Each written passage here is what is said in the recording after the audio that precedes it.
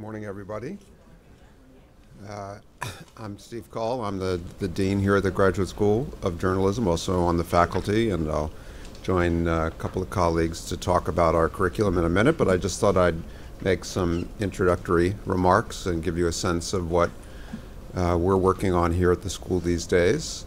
This school has been around for more than 100 years. It was founded by Joseph Pulitzer, and I think the faculty, like myself, we've all had lives in journalism, pretty much all of us. A couple of historians and sociologists among us journalists, but I think we're bound together by a sense of real belief, conviction, confidence that despite all the changes that surround journalism these days, and some of them are very important about the way journalism is practiced, that the core values of professional journalism, reporting, storytelling, writing, public service, a sense of the public interest that informs our work, an effort to be knowledgeable about what we report and write about, that these have been the principles that kind of shaped this school over a long period of time, and they still animate our faculty as we think about how to help you become successful journalists, which is the real kind of crux of the 3 master's degree programs that we now offer. The one that's been around for a long time, the core MS program, which is suitable for someone who's had a little bit of experience in journalism or is career switching into journalism from the right kind of background and wants to emerge as an entry-level professional journalist with all the skills and abilities that the profession requires these days. Then there's the Master of Arts that you'll hear about from Elisa, one of our faculty members there, which is really for folks who've had a little bit more journalism experience, really know how to report and write, but are looking to become expert in one of the tracks that program offers. And then this year we have the first class of our new master's degree in data journalism, which is 3 semesters and which is a STEM-coded effort that has evolved here over the last few years to marry the new computational techniques that journalism increasingly requires with the core MS program that also delivers the reporting and writing and investigative skills that we try to provide to every student that comes through here. So I would just say, mention 4 or 5 things out of the dozen or 2 dozen that I would say have been places of concentration for us over the last few years. One is international journalism. This is a remarkably diverse and excitingly diverse school, and one of its sources of diversity is usually about 1/3 of our class comes from outside the United States. But we've also discovered over the last few years particularly that our US-based students are really interested in global journalism, and our faculty is too. And so we've been doing more and more programming and more engagement around international reporting. Another area of emphasis has been investigative reporting. We have added to our curriculum investigative reporting techniques instruction that ensures that every student, even if you're determined to be a sports reporter or you want to write deep immersion feature stories, we've discovered that I think our students have given us a lot of very positive feedback about this, that we can help you in any kind of journalism by learning how to use public records, how to use court records, how to file FOIA requests to make sure that you know where all the data is that journalists can access even if you're on deadline, to make a distinctive story, and also to prevent missing things that you want to know about when you're writing about someone. And we can talk more about investigative reporting at the school because there's also a concentration here in the MS that some of you might be interested in. I mentioned the data degree. In general, we've been investing in faculty who can teach in an interdisciplinary way between computation and journalism. We think that in order to carry out our public function as reporters these days, to hold powerful institutions or individuals transparent, accountable before the public, in these days that means being able to reverse engineer algorithms that exercise power, allocate public resources, and So not all of us need to do the math. Many of us got into journalism to avoid doing the math, but there's a real opportunity to make a difference as a journalist by being able to unpack some of these new sources of power that so dominate our public square. We've all been reading about this over the last year or two. And I would just mention, lastly, in our instruction around video and multimedia and audio storytelling, we have really been making important new kind of investments over the last couple of years, both in very talented faculty like Daniel Alarcon, who is a really remarkable audio journalist. He runs something called Radio Ambulante, which is the sort of This American Life in Spanish, but he's also just a master of podcasting and live performance and audio in a very creative way. Nina Alvarez just joined our faculty. She's a documentary filmmaker and a video journalist with a background both in network international correspondence and documentary filmmaking. And upstairs on the 5th floor, I guess it's probably not part of the tour today, but we just opened this year, put $1 million into a new multimedia studio, video studio. We've really been trying to shift away from, in our instruction around video and audio, shift away from the old anchor desk model of television journalism, which is going away, and to empower you to do the kind of journalism in video and audio that's actually happening in newsrooms today, which is very mobile focused and focused on all kinds of different integrations of media and storytelling, with a lot of core reporting still at the heart of things. So I think that's a kind of sense of some of the big themes here, and you can ask questions later. Why don't we all get up and introduce a couple more colleagues on the faculty.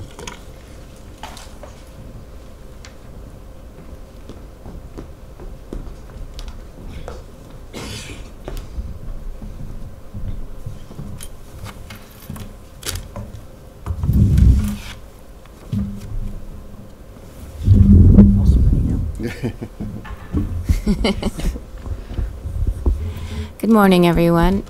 My name is Elena Cabral, and I am the director of the part-time program here, the part-time MS program. How many of you are here to learn about that program? Great. We generally draw from students in the New York area. We've had them come as far away as Philadelphia, DC. I once had a part-timer who was a flight attendant who would fly in once a week from Atlanta on Delta.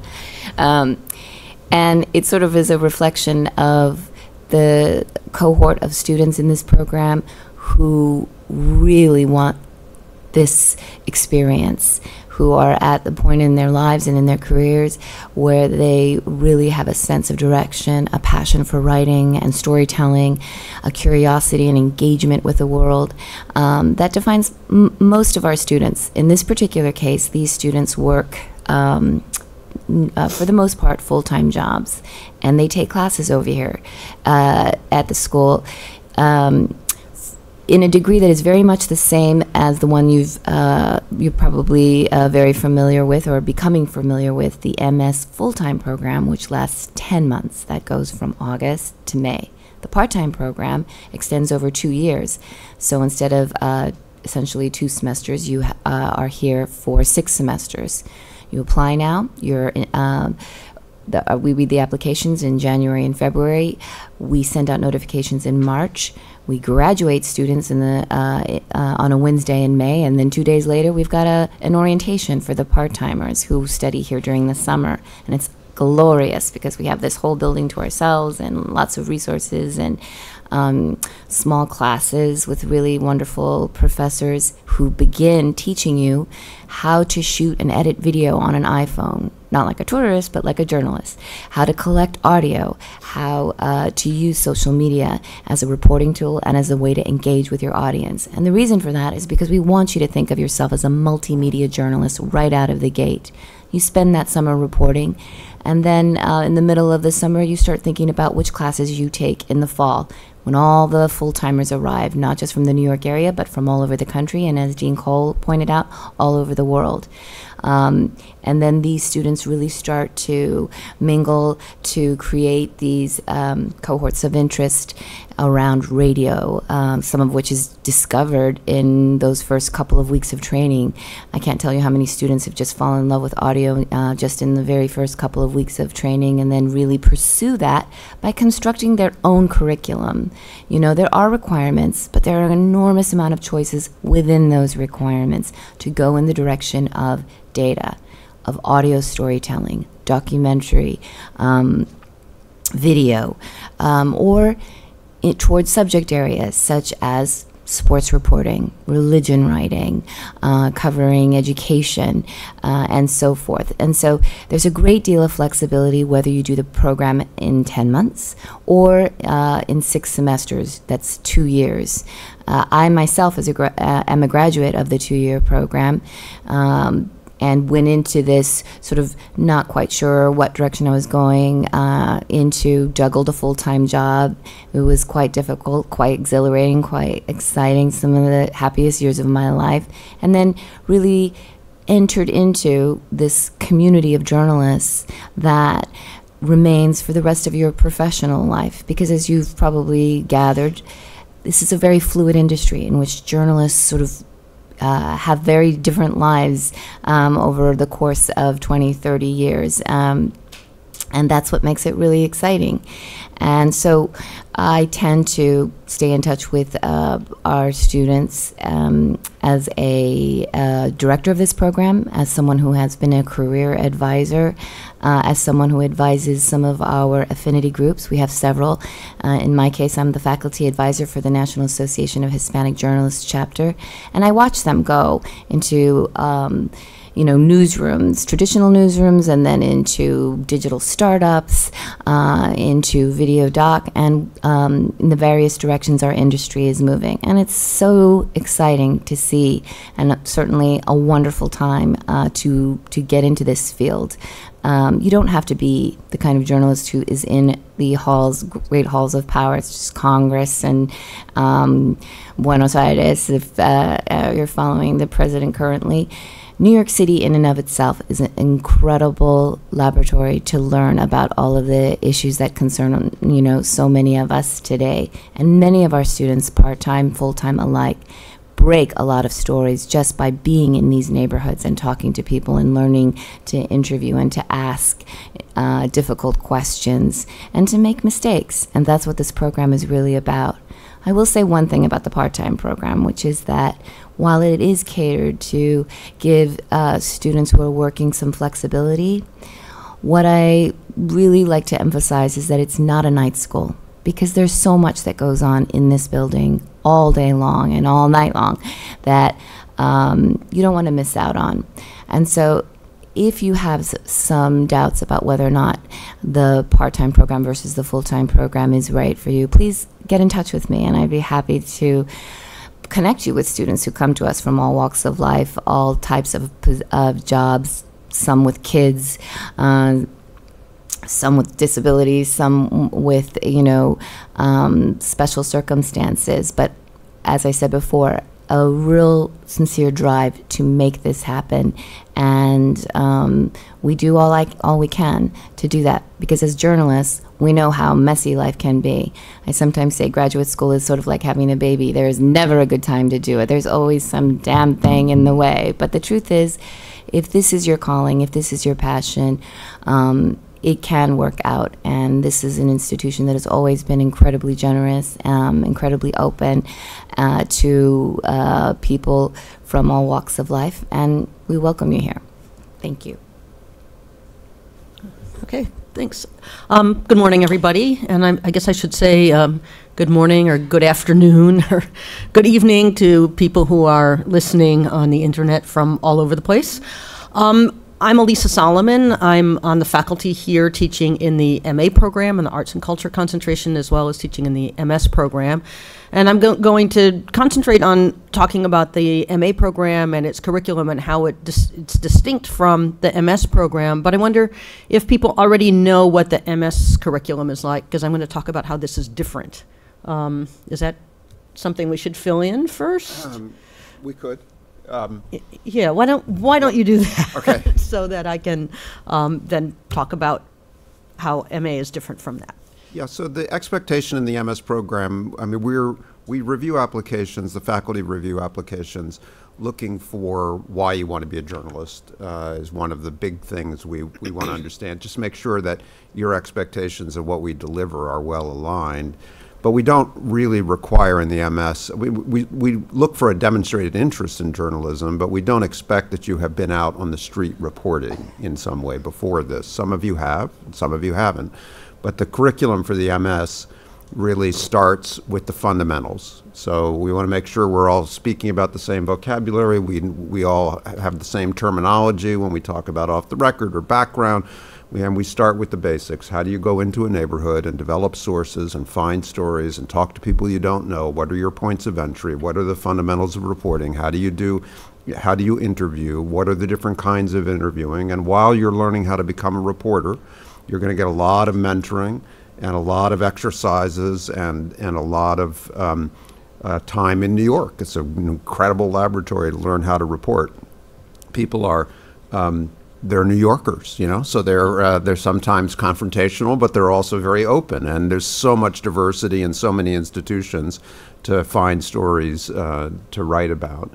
We want to make sure you know how to do the basics of news reporting, even if you don't want to be a breaking news reporter, to know how to parse a press conference and find what the most important elements are, how to choose the quotations that you use, all the basics. So we start with reporting, and we believe that no matter who you are, where you want to be in journalism, if you're a great reporter, then you'll be valued in our profession. You know, there is nothing that a newsroom wants more than someone who knows how to report independently, completely, accurately, deeply. Your ability to tell great stories and writing and journalism is all built on that foundation. So that's where we start.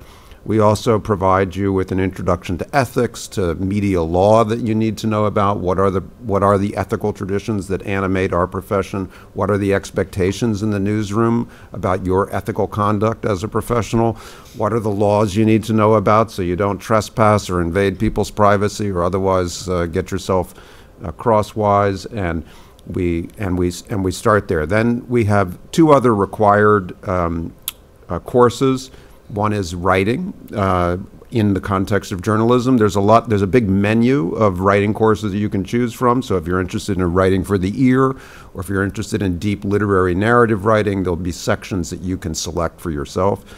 We also require that you take 7 weeks of investigative reporting techniques as a follow-on to the basic reporting that we'll do in the first 9 weeks.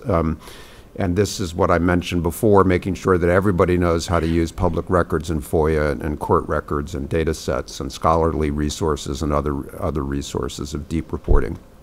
And then in the spring, you essentially take production workshops. Again, you have a wide menu of things to choose from. You can take a sports reporting course, you can take investigative courses, you can take data courses, you can take international reporting courses, although we don't generally go very far from New York City, but we prepare you to do that, and so on. So that's the basic, and then you graduate in the spring. I'm not sure, you can take, I think there's one other requirement that you take either a video, an audio, or a data course in the 7-week course along the way. But that's the basic thing. By the time you graduate, you go to the big career fair in March, which is the largest career fair in journalism. We have hundreds of recruiters there recruiting our graduating class. You do a master's project. That's also one big piece of journalism that you do with an advisor. And you graduate in May as a fully fledged entry-level journalist, even if when you arrived in August, you didn't know what off the record really meant. So that's the basic idea. Yeah. Some people don't graduate. Some people graduate from our degree in May and then continue on with a number of dual degree programs that we've cultivated over the years. One with the School of International Affairs, one in the Religion Department. Another was Sciences Po in France, and am I forgetting any? Two other dual degree programs in business and law. And you can, usually discover through some of the courses that Dean Cole just mentioned, the relevant connections between what we do as practitioners of journalism and these fields. Okay, great, thanks. So now I can say how the MA is not what what you just heard about. But I wouldn't actually say it as a matter of negation, but as a program that builds on the kinds of skills that one would learn in the MS program. And in fact, students in the MA program are expected to already have studied or learned in the field as professional journalists all the things that are taught in the MS. So if you apply, how many of you are thinking about the MA, by the way? Okay, great. So if you're applying to the MA program, you should already have the equivalent of the MS degree, either because you actually did an MS program or because you've been working for some years as a professional. You know how to report a story.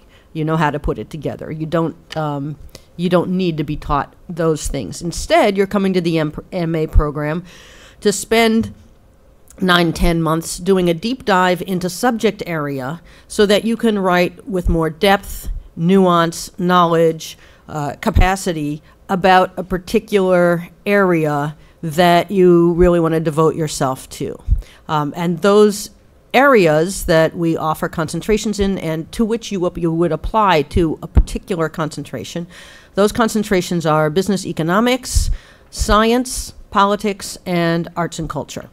I teach in the arts and culture concentration, so I can talk specifically about that program, but I want to give you a sense of what the scope of the MA program is first. So the curriculum has several key elements. One is your anchor in the journalism school for the whole year, which is a year-long course with a very creative name, Seminar and Major. So each concentration has its own, and it meets twice a week for 3 hours at a time. It's very intense and it requires the engagement of students. It's a seminar. We sit around the table and we talk about things. We talk about things that you've read, which may be scholarly material, which will be journalistic material, which may be sort of primary documents and materials, all the kinds of things that build one's knowledge to become a better journalist in an area. And often we are reading those materials with the guidance of an expert from somewhere else at Columbia. So, for example, in arts and culture, if we want to do a unit on the Frankfurt School of Critics, I could lead that discussion. So could my colleague David Haydu, who also teaches arts and culture. But like right across campus, we have one of the world's greatest experts in Frankfurt School of Critics, Andreas Huijsen. So we invite him to come and to actually create a session specifically for journalists. And why would you ever need to read Adorno, who's really hard to read? Like, how would that help you be a better cultural reporter? So we're working, I'd say about a third of our sessions are with an expert from somewhere at Columbia in a particular area. So if it's if you're in the science concentration, it may be a neuroscientist or an environmental scientist, or the people who can really help science concentrators beef up their knowledge in that area. So you have your seminar and major, and then you have, and this is really unique to any of the advanced journalism programs that I know about, you have the opportunity to take 3 electives in the course of the year, 1 in the fall and 2 in the spring, graduate level electives in other departments at Columbia. And this is extraordinary. I mean, because here we are at one of the greatest research institutions in the United States, if not in the world, and you can go take a course in the history department or the art history department or the film studies department or anthropology or the School of Public Affairs or even sometimes the law school or in ethnomusicology or in Latin American literature, like whatever your area of concentration is and what you really want to burrow down into and really learn about, you get the chance to do that in 3 electives over the course of the year. The other key components of the MA program are a one-semester course here in the J School called Evidence and Inference, which is a really cool class that in my 14 years here, I still haven't had a chance to sit in on, but I'm always eavesdropping on students about that class. It's a course about how different fields define and create knowledge. So what does it mean to have verifiable information in the social sciences, in oral history, in other kinds of fields, and how can journalists make use of that? There's also, I think, some elements of data and statistics in there, just in improving a journalist's literacy in looking at material like that. And finally, in the curriculum, and then there are also some skills workshops and journalism essentials, where it's not the full course that the MS has in law and ethics, but it's a kind of overview of that stuff in case you're not up to date, and some opportunities for audio and photo workshops and investigative skills and so on. And then there's a thesis project. So it's called thesis because we are, after all, the university, and to get credits for it, it needs to be called that, but it's not an academic document. It's a long-form narrative story, 8,000 words, that students work on with an advisor very closely, beginning in October all the way until it's due in April, from pitching to developing a reporting plan to doing the reporting, drafting it, and redrafting it and redrafting it and redrafting it, and then line editing it until it's like a really great, beautiful 8,000 word magazine story, basically. And a number of these get published in pretty fancy places, all kinds of good places at the end. So that's the basic shape of the MA. Of course, I know the arts and culture students best. I can give you some examples of the kinds of thesis projects that they've done. Some amazing stories. We had one about an art program, death row inmates in Tennessee who had become artists, and their work was being shown, and how that whole program worked and what it meant.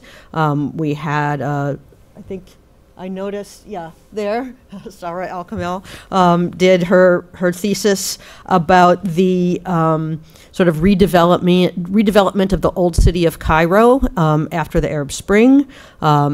We had a story last year, a great story about the rebirth of Medellin after the drug years as the world capital of reggaeton. We had a great story about the live action role playing in Palestine. Another about YouTube cooking shows as a kind of lifeline for wives of H-1B visa migrants to the U.S. and mostly wives who couldn't get work authorization, and in this case, women from India who were making these cooking shows or using these cooking shows as a tie to home and community and something to do with themselves. Like there's millions of them now I could talk about, but those just give you a taste of the kind of stories that people do. So happy to answer questions about the MA program if anyone has them. Steve, do you want to talk first very briefly about investigative? Oh, yes. Well, there's two concentrations in the MS that you can apply to, you may have noticed on the website. One is the Stabile program on investigative reporting, and it is a way of experiencing the MS curriculum that I described before. The difference is that you enter a cohort of Stabile students who are concentrating in investigative reporting right from the start, and although you do reporting with everyone else in the MS class, from the beginning, you're getting together and starting to concentrate on investigative reporting techniques right from the start of your experience in the program. And the Stabile students identify a master's project that has investigative challenges and will be carried out through investigative reporting. So the variety of approaches that, say, other MS students might take to their master's project, the Stabile students are really going after something that really requires investigation, and that is geared toward revelation and publication at the end of the work. And in the spring, the Stabile students, besides their sort of staying together from time to time to keep deepening their skills and techniques and studying other kinds of work that's come forward and that's been successful. In the spring, they're required to take 1 or 2 investigative reporting workshops. We offer a number of them. I teach one on investigating defense and intelligence agencies and subjects. There are investigative reporting seminars on health subjects. There are investigative reporting subjects on using data across borders. We have a colleague, Giannina Sanghini, who's been involved with the Panama Papers and the Paradise Papers work. Columbia students have been involved in those collaborations, and she's always got something like that cooking in the spring. We have an investigative reporting workshop that a New Yorker colleague named Sarah Stillman teaches on gender and migration. That's quite a remarkable course, and so on. So that's the Stabile concentration. There's also the documentary filmmaking concentration, which is also part of the MS program. It is 3 semesters because after you finish your coursework in May, you make a film and you graduate the following December. I think next Saturday we have our annual documentary festival. On Friday, the doc students graduate, and on Saturday we all sit in this room and watch their amazing films. There's some great work that comes out of that program. But it, like the Stabile, is part of the MS curriculum. You get all of what I described before, but you are a cohort that is geared toward making this film, particularly in the spring when you start to choose your filmmaking partner and your subject. And you have to apply for admission into the documentary concentration as with the Stabile investigative reporting concentration. Thank you. Thank you all. I think we have time for 3 or 4 questions.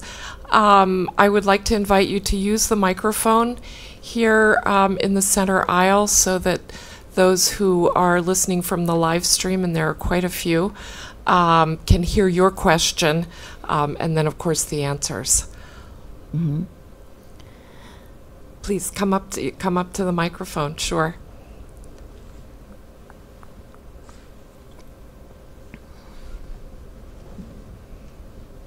And if you've got a question, you can just come right up to form a line to ask the questions. Go ahead, please. Hi, my name is Shavantal, and getting into journalism is kind of new for me. Mm. I just want to ask Mr. Steve Cole that if you're doing data journalism, can you also take classes for from the investigative program?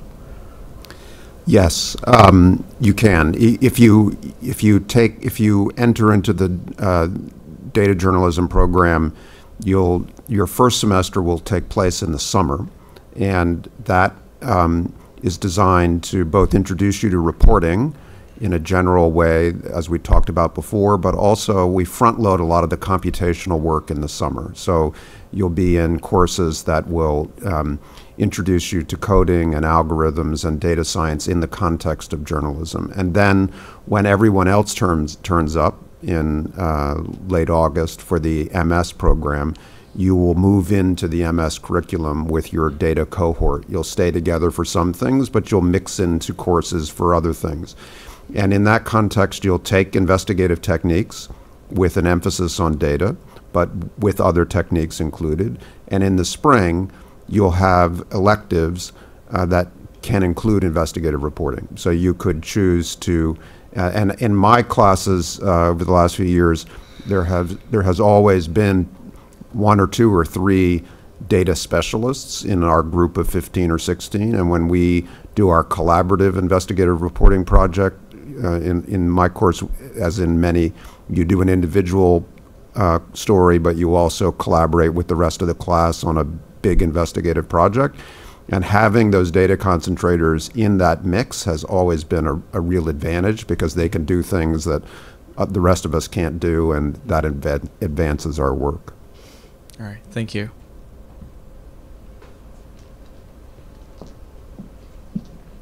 Good morning. My name is Angie. I recently graduated from Brooklyn College with a bachelor degree in broadcasting journalism, and I just want to know which program it's better when you just graduated from this program already, the MA or the MS. especially because I want to become an investigative journalist. So I know that for investigative journalism specifically, the actual program, there are specific requirements that I don't fulfill yet. You know, I would say that if you haven't yet worked in a newsroom, you know, you're a recent graduate, but you have some experience and certainly have been focusing on journalism, really determined to pursue it, the MS program is probably the best place for you. My experience is that as much as you think you've learned about journalism in an undergraduate, there's still so much more, and what you get here are, you know, more than instructors, but like writing coaches, people who are going to really push you to develop a voice, to develop a specialization, let's say, in a particular subject area, and introduce you to, as Dean Cole pointed out, the idea that broadcast journalism is really changing, and that there are a lot of other options for you to think about and cultivate and perfect as you are here. Unlike an undergraduate concentration, this is a professional school. So, for example, whether you're in the documentary concentration or in Sam Friedman's book writing class, you are developing a professional piece of work that you're expected to put out into the world and to publish, and there is a good deal of training that is involved in that process. You know, and so being a part of the initial classes, the foundational classes in reporting, you know, I remember when I applied to the part-time program, I'd already been working for about 3 years and thought I knew, you know, everything there was to know about really authoritative, sharp, clear writing. I had no idea how much I really had to learn. You know, this is the kind of place where you have to be open to having your writing torn apart and built back up again, and to be able to say to an editor when you do get to that expo that you are prepared to write about anything and to cover just about anything, and you will. Thank you. Hi, thank you. My name is Monica Hunter-Hart, and this is a question about the Stabile program. So when you're talking about that program, it seems like there are so many additional things that you get, but in comparison to normal MS students, is there anything that you would be missing out on or would not have time for? Well, you're making a commitment to a certain kind of reporting that is very demanding and you know, isn't as, it's hard. It would be hard to do if your goal was to do a profile writing or literary journalism or immersion journalism that was, you know, away from getting to the bottom of some institutional problem or social problem. You know, there's an enormous range of great journalism in the canon and in the world right now, and not all of it involves tearing down barriers to get underneath the surface of a story, which is really what the Stabile program is trying to teach you to do. It's about complex source development. It's about building insights through the collection of original data.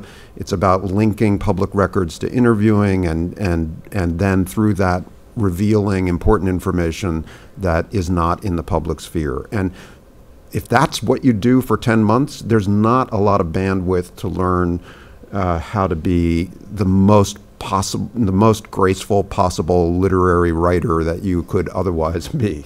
So that it's not, yeah. So that, I think that's the consequence of it. You want to be sure that records-driven, interview-driven, data-driven, revelatory investigative reporting is what you want to do. And if you come into the regular MS program because you imagine that because you're not entirely sure which kind of journalism you're going to concentrate on or where investigative reporting is going to fit, the reverse is you still have an opportunity to do investigative reporting as an MS student. You're going to take a required course that's going to teach you a lot of the core techniques, and if you're passionate about those, you can apply them to your master's project and develop your skills. And as an MS student, you can take nothing but investigative reporting workshops in the spring if by the time you get to the balloting right about now, you decide that's what you want to do. So you can fashion a quasi-Stabile experience without being in Stabile.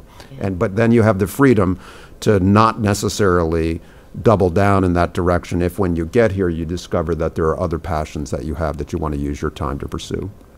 That makes sense. Thank you. Good morning, thank you. My name's Sarah Sheridan. I just had a question about the dual degree programs. I was just wondering if any of you could expound a bit upon them, particularly the international affairs dual program. I'll take that one. Okay.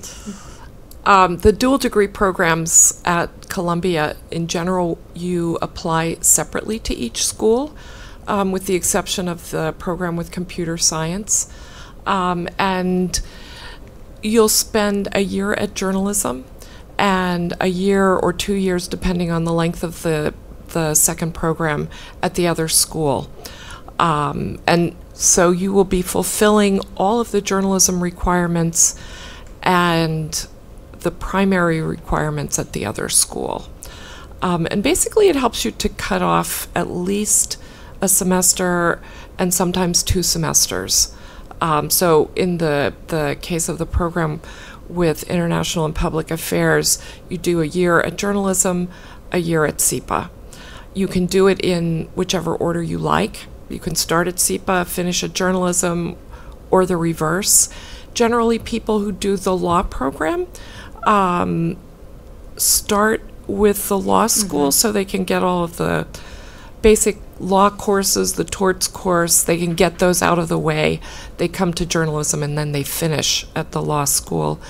Business, people would probably start at business and then come to journalism as well. Religion, people can go either way. And then just a quick follow-up question. So would it be possible to enroll at the journalism school unsure if you want to do a dual degree and then enroll in another program as well simultaneously? Generally, you must know at the point that you're applying that that's what you want to do. Thank you. Sure. Hello. My name is Dennis McKeon.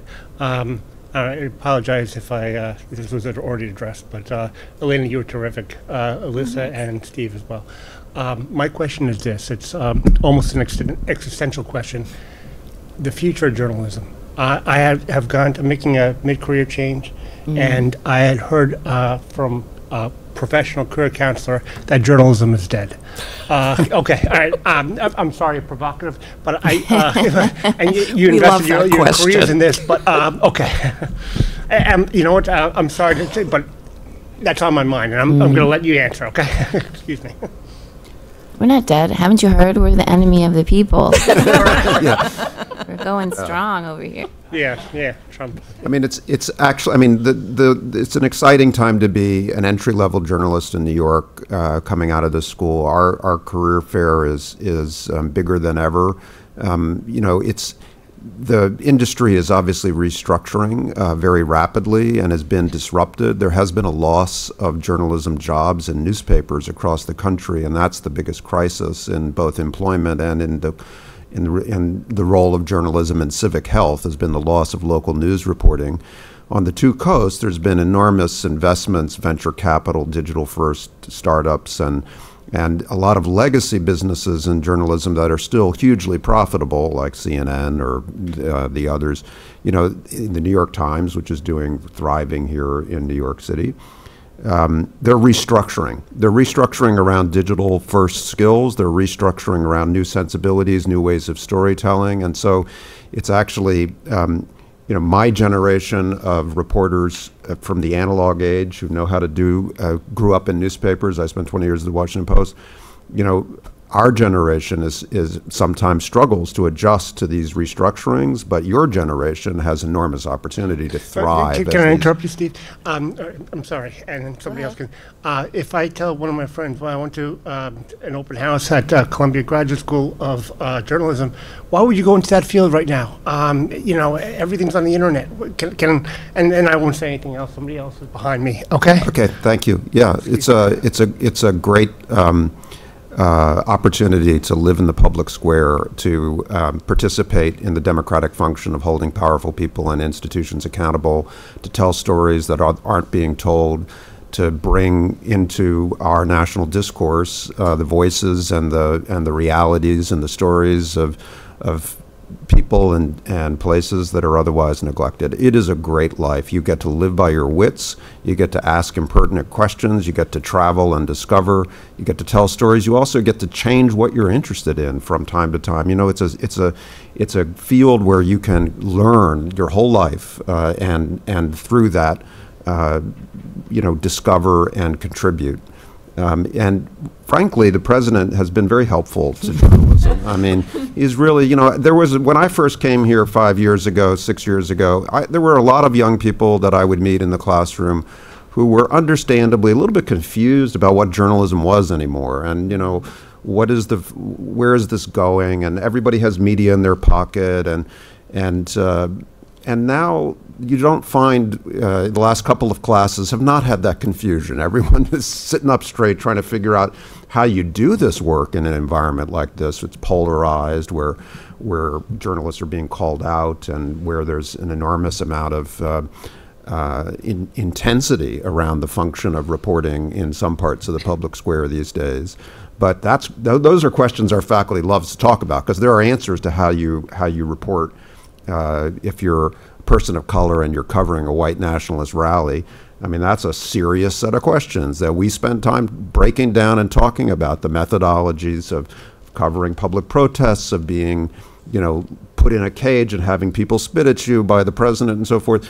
These are very serious things to which there are methodological answers and lots of ways to really have success in this environment. And if I could add just one little point to that makes me want to go to journalism school and like start over. Yeah, totally. Inspiring. That you say to friends who say, "Well, everything's on the internet. What do we need journalism for?" I'd say because everything's on the internet, we need journalism, because part of what this school is about is how do you do reporting that's accurate, that's been verified, that is, you know, that we're certain is not false or just some rumor that hasn't been properly investigated. So we are teaching to you know, high standards of principles of accuracy and thoroughness, that you can't assume everything that anybody throws up on the internet is following. I think with our current president, we need journalism now more than ever. Yeah, forever. Yes, absolutely. And, you know, and just from a practical standpoint, you know, like any other, you know, industry, I've always believed, and it's still the case, that journalism is a wonderful meritocracy where if you work really hard and you really care, you will get ahead. But, you know, like any other industry, who you know matters too, and who we know are people working at the highest level of journalism. And so part of your investment here is to become part of that network and to learn from these people and to knock on their doors and, you know, become part of this community. Hi, my name's Amy. So I've worked like in and around journalism, but never actually in it, like writing. So I was just curious if when you're applying or even like through the course of the program, if you have to pick sort of a medium that you want to work in specifically or a subject area that you want to focus on, or if that sort of comes naturally throughout the year. Thanks. I think it comes naturally throughout the year. You can come in. I think one of the remarkable things about this program that I've seen is that it's intense. You learn a lot in a relatively short time. It's very mentoring focused. You have a lot of contact with faculty.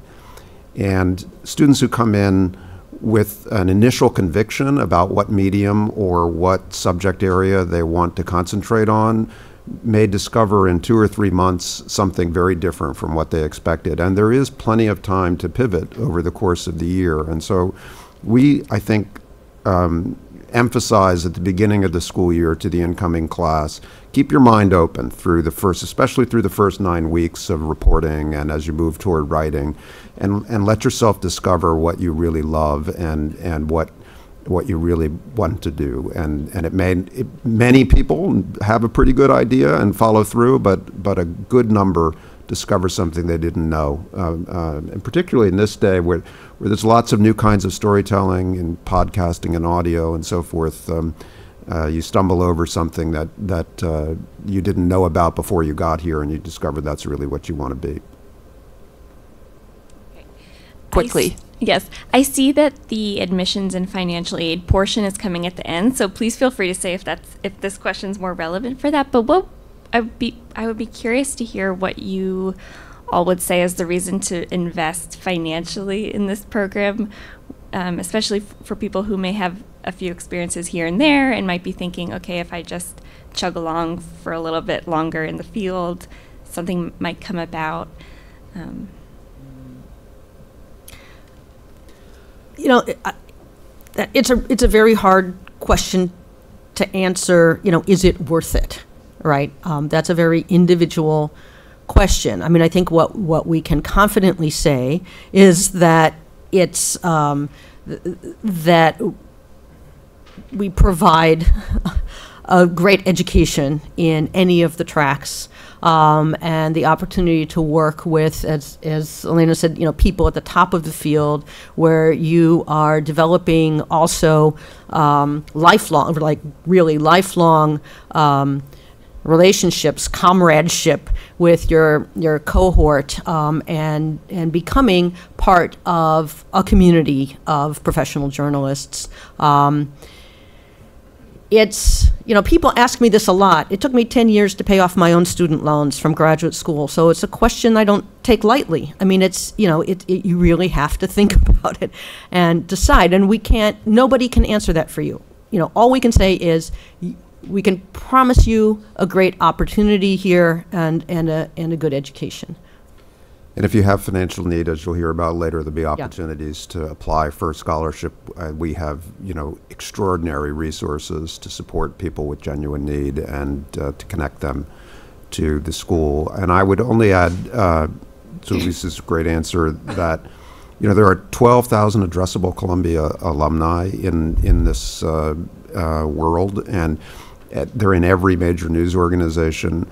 The one thing that we do feel good about is that if you make the investment and you put the work in, we will lift you into this profession. It's, you know, the other thing I sometimes think about is that when you look at where our alumni are, learning how to report, think, and write, sort of like going to law school, you know, it will take you lots of places.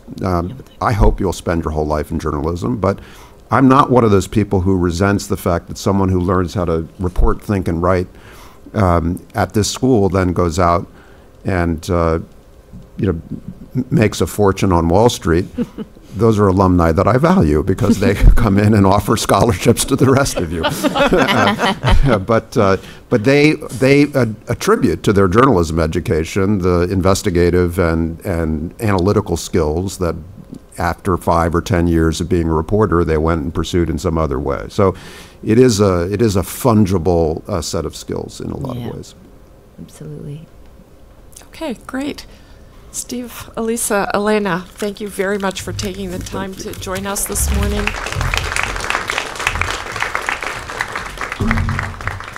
And I'd like to invite my student panelists to come on up.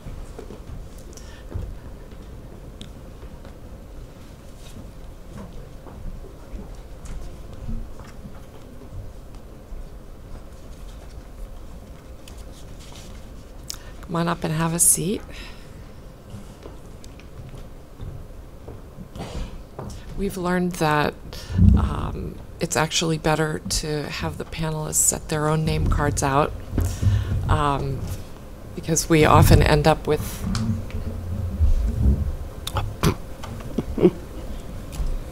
name cards that go awry.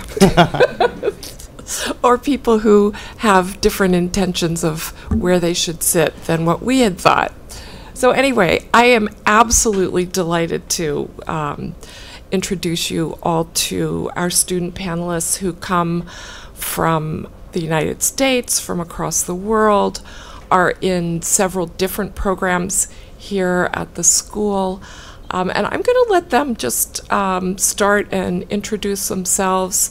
They'll talk a little bit about what they were doing before they came to the journalism school, about what they thought about as they were making their decisions about graduate school. And of course, they were exactly where you are a year ago, and thinking through all of these things. And they'll also talk with you about their own experiences.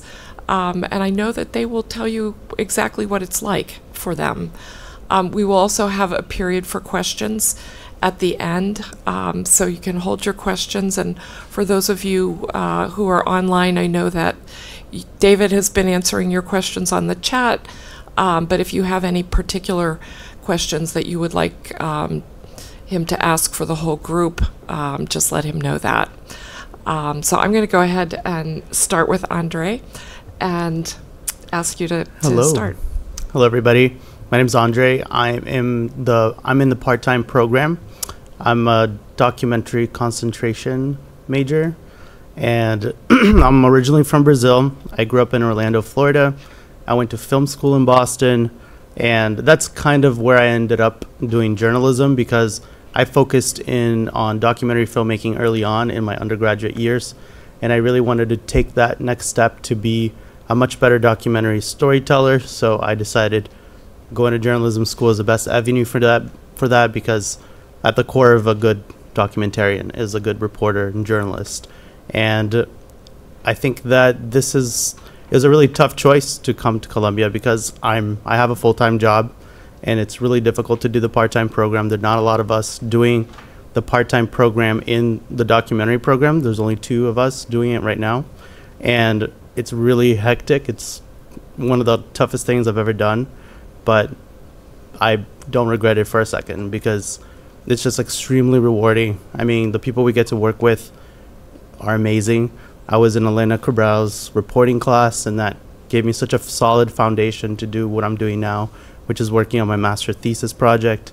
One of our thesis advisors is Betsy West, who just released a documentary on Ruth Bader Ginsburg, and we get to hear from her and learn from her. Our professors are just astounding, and it's been an extremely rewarding experience so far for me personally. That's a little bit about me. Thank you, Andre. You're welcome. Angela.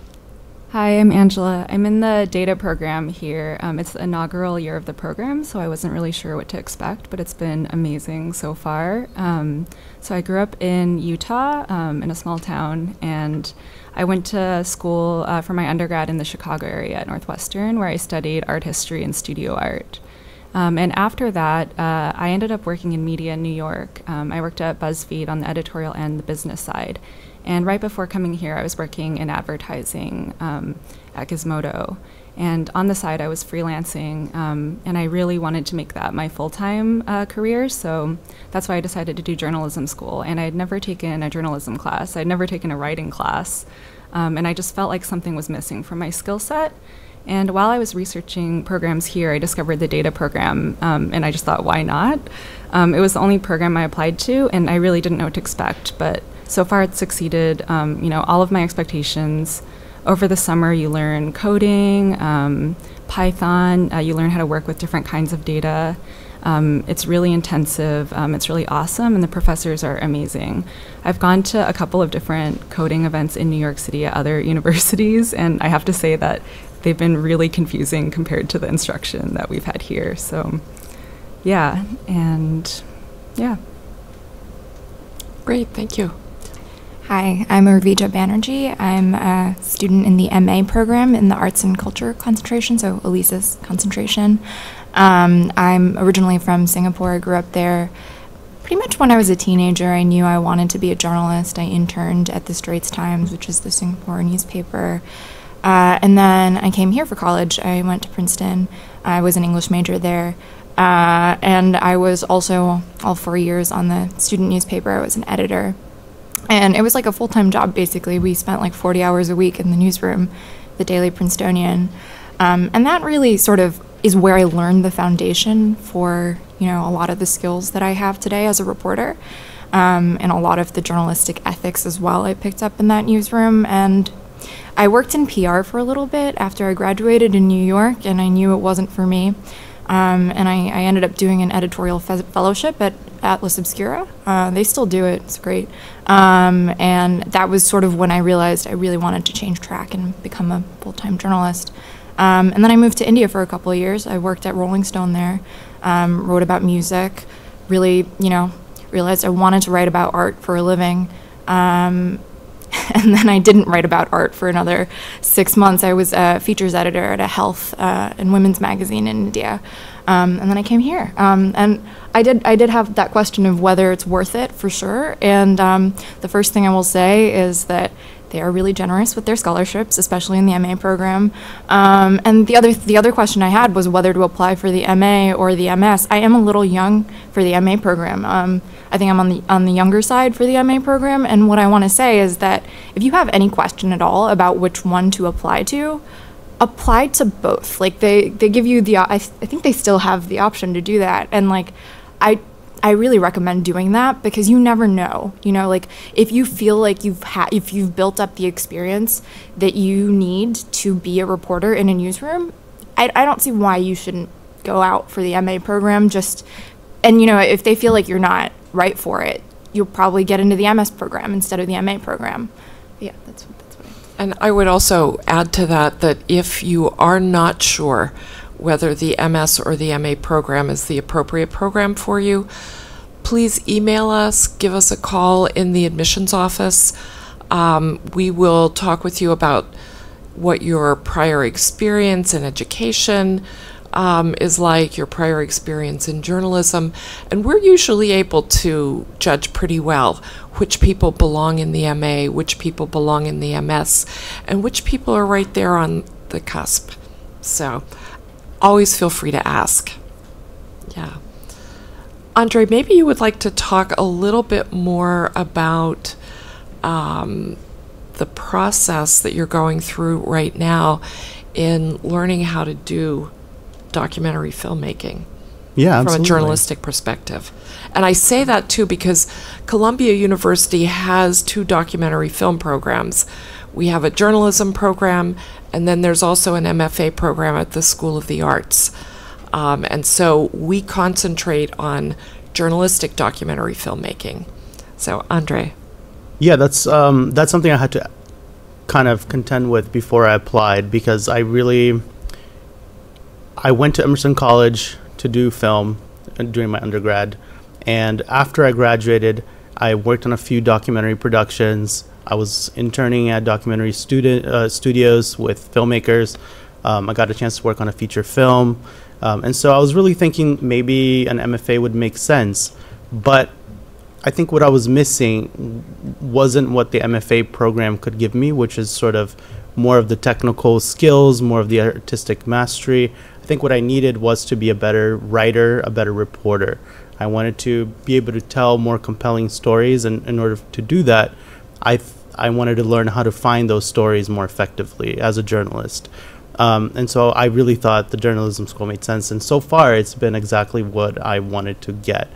Both from the reporting class, which kind of gives you those initial skills and the ability to go out there, talk to people, find sources, and also in the documentary program, we kind of really hone in on writing good pitches, which is an art in of itself, in kind of crafting your story, finding good subjects, what makes a compelling subject, how compelling stories are told. These are all things that I think I could only get from a journalism institution, not necessarily from an MFA.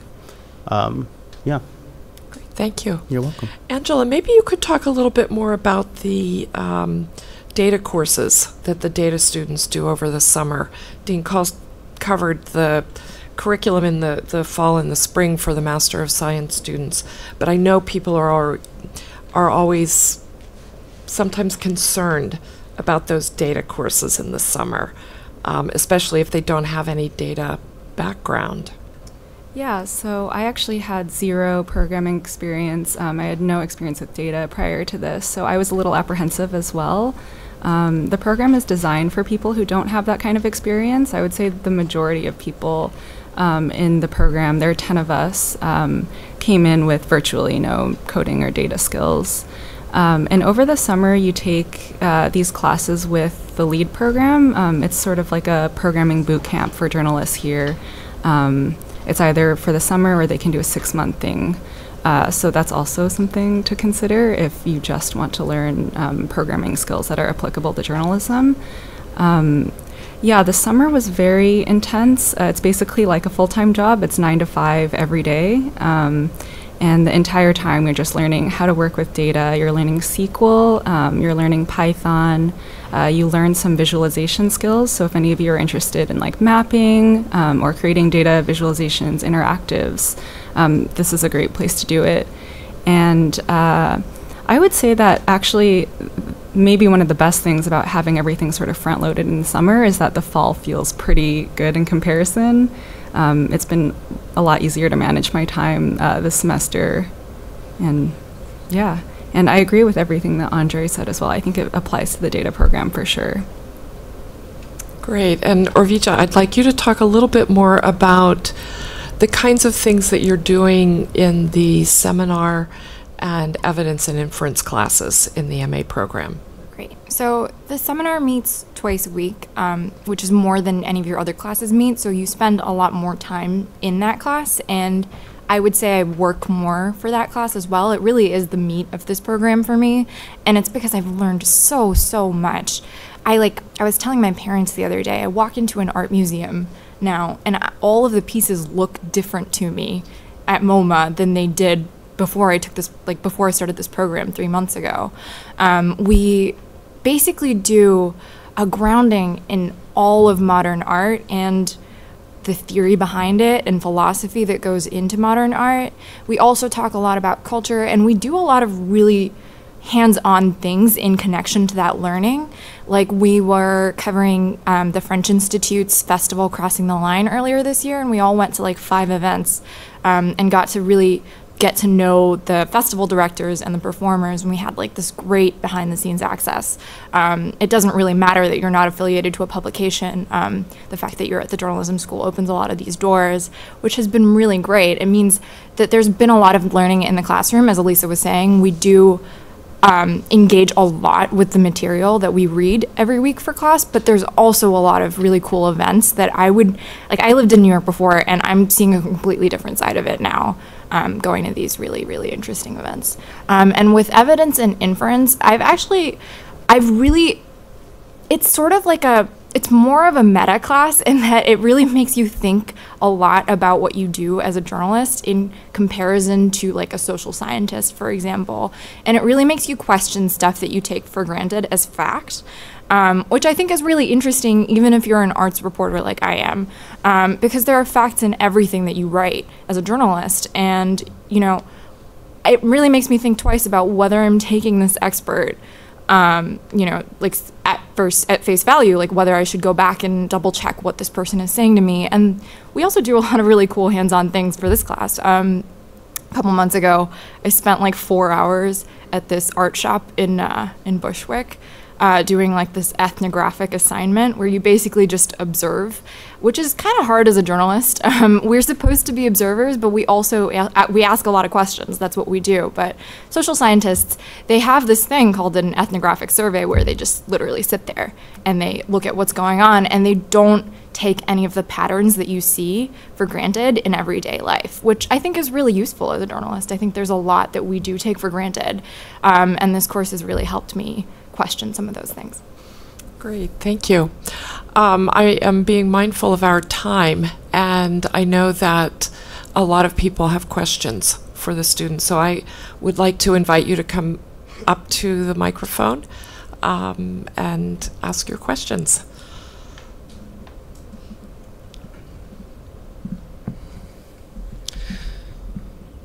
Hi, my name's Lucas Woods.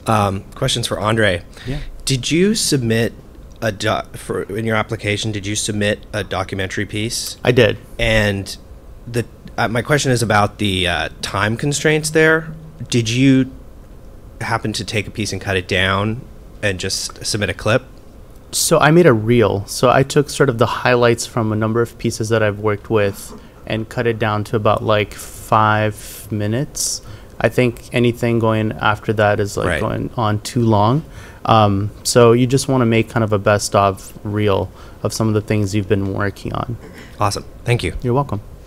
And it's also for documentary, I'll just mention it right now, it is not, you don't have to have done video or documentary work before, just as with the data program, you don't have to have data experience. And so if you have any questions about the kinds of clips, if you're going to be applying to documentary, give us a call with your questions. But when you think about coming to any of the MS programs, really, you don't have to have experience. That's why you want to come to journalism school. Yeah, I just want to back that up because I did come in with some technical experience, but that's not the case for everybody in my class. In fact, I feel like I'm relearning a lot of things now that I've missed out in my undergraduate years, or really focusing in. And I mean, it's just been really foundational right now. So Christine's absolutely correct. You don't need to have video experience per se. Great. Go ahead. Thank you. My name is Brandon, and my question is for Angela. As a data journalism specialist, are you limited in the types of stories you can tell with an emphasis being required on the data component?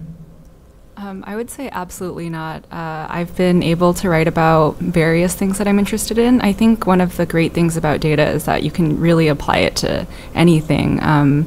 You can find great data in food reporting, climate, politics, virtually anything you, I think, would normally report on. As a non-data reporter, you could bring a data lens to that. Thank you. My question is also for you, Angela. My name is Sarah. So within your studies right now with the data concentration, you mentioned that you went into it with a kind of why not attitude. So my question, in kind of having the same logic right now, is what do you plan on doing after graduation with this concentration? Yeah, so I haven't decided if I want to focus more on a front-end career, so doing more visualizations, or more reporting and analysis. I think my ideal job would be something that combines the two. It just may not be the case at some legacy media organizations where they tend to have people focused on one thing or the other. I do think that there are a lot of jobs in this field, and more so more every day. So, yeah. I don't know if that was helpful. But it was, thank you. Hi. I'm not sure if any you might be able to answer this because this is kind of out of the realm of what we've talked about so far, but I hope maybe give it a shot. I'm curious if the grounding of what you're learning is strictly US based, because I've done a lot of work abroad and speak Arabic and Chinese, and I'm hoping to use those skills in a journalistic capacity beyond my prior experience, and I'm wondering if y'all have been able to deepen and develop that understanding while here, perhaps learning how to work better with a translator, or do your own work individually with sources in a different cultural context. And if for data, if you're able to work in different languages with data.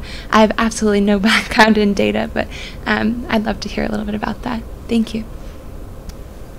Just for the data part of the question, 6 out of the 10 of us are international students, and so they do work with data in other languages. And the director of the program, Giannina Sagnini, who worked on the Panama Papers, she teaches a class called Investigating Across Borders, and I think that's exactly what you're interested in, so just something to look into. For the MA program, the thesis that you do could be anywhere in the world. So I have a lot of classmates who are actually going abroad for that. So that's one way in which you get to report in a different cultural context and you get the funding for it, which is amazing. And also, I mean, most of my classmates are, Dean Souters probably has the statistics on this. It's about 60%. Internationals. So for the MA program. Exactly. So most of us have some sort of background in reporting abroad. And so I think that the people who design the program, certainly Elisa, is very aware of this and makes sure that what we're learning is not just specific to a US context. Excellent. In the documentary context, like everybody else, a big portion of our class are international students. Almost everybody speaks a second language, and in fact, the outgoing class, a number of the documentaries were produced abroad. They traveled to tell their stories, which is, it's tough to do in the documentary program because they're very limited in time and budget, but people still do it because it's worth doing, and Columbia gives you a lot of support to do that, so it's definitely possible. Great. I'm thrilled to hear all of y'all's answers. Thanks. You're welcome. I would also add to that that there are a lot of discussions that happen in the classroom because about a third of our students overall come from outside of the United States. And certainly many of our students who come from the United States, from Canada, from the UK, also come from migration backgrounds and often speak other languages. And so there are, and we also recognize that journalism is practiced in different ways in other countries. And so that kind of discussion is very important to what we do in the classroom as well. John. We actually have a couple questions from the live stream, which we think would be relevant for everybody. They're both for Andre, actually. So the first is from Leanne Herder. She says she is interested in the MS part-time program as well, only she's interested in the investigative journalism, and she'd like to get a sense of the time commitment per week, classes, homework, etc. It's a lot. It's very heavy. I mean, the documentary class meets twice a week for 3 hours each day. So that's 6 hours of your week. And it's very project based, and each project you're going out and you're filming. And that takes a significant amount of work. I mean, to edit a 3 to 5 minute piece takes at least 10 to 12 hours. So you can't phone it in. You have to really plan your week out. So if you're going to focus in, like do an investigative concentration or documentary, you need to make sure that your employer is aware that you're doing this. My employer knows that I'm doing this. I very frequently have to request some time off to go report, to shoot, and they have to be okay with that. So it is something that you have to be aware, and there's a reason why there's only 2 part-timers doing a concentration, because I work at Columbia, so I'm very fortunate that I get to kind of come in here, and it's not a big commute for me. So it works with my schedule, but you have to be very cautious because it's extremely time consuming. Thank you. And the second one is from Kevin Trong.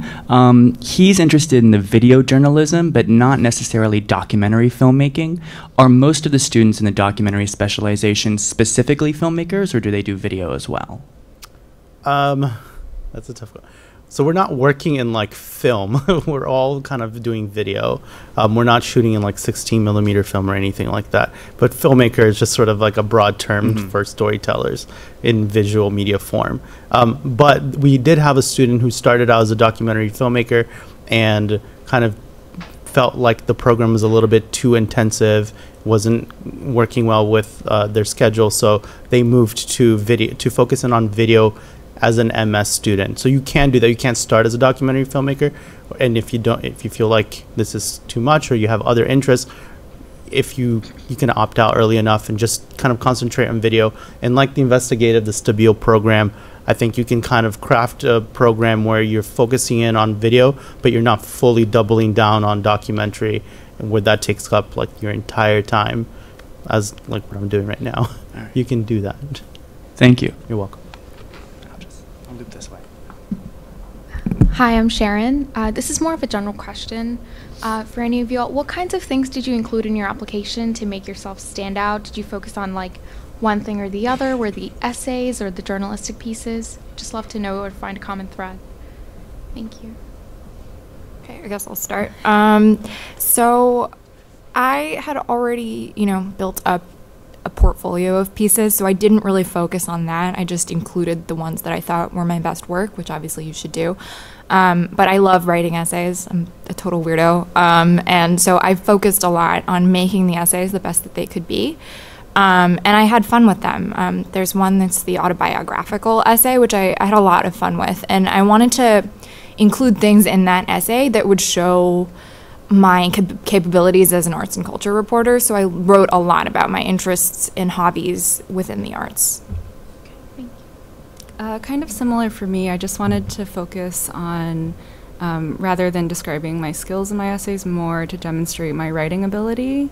I actually made the decision to apply here about 10 days before the deadline, so I spent that entire 10 days going over and over my essays.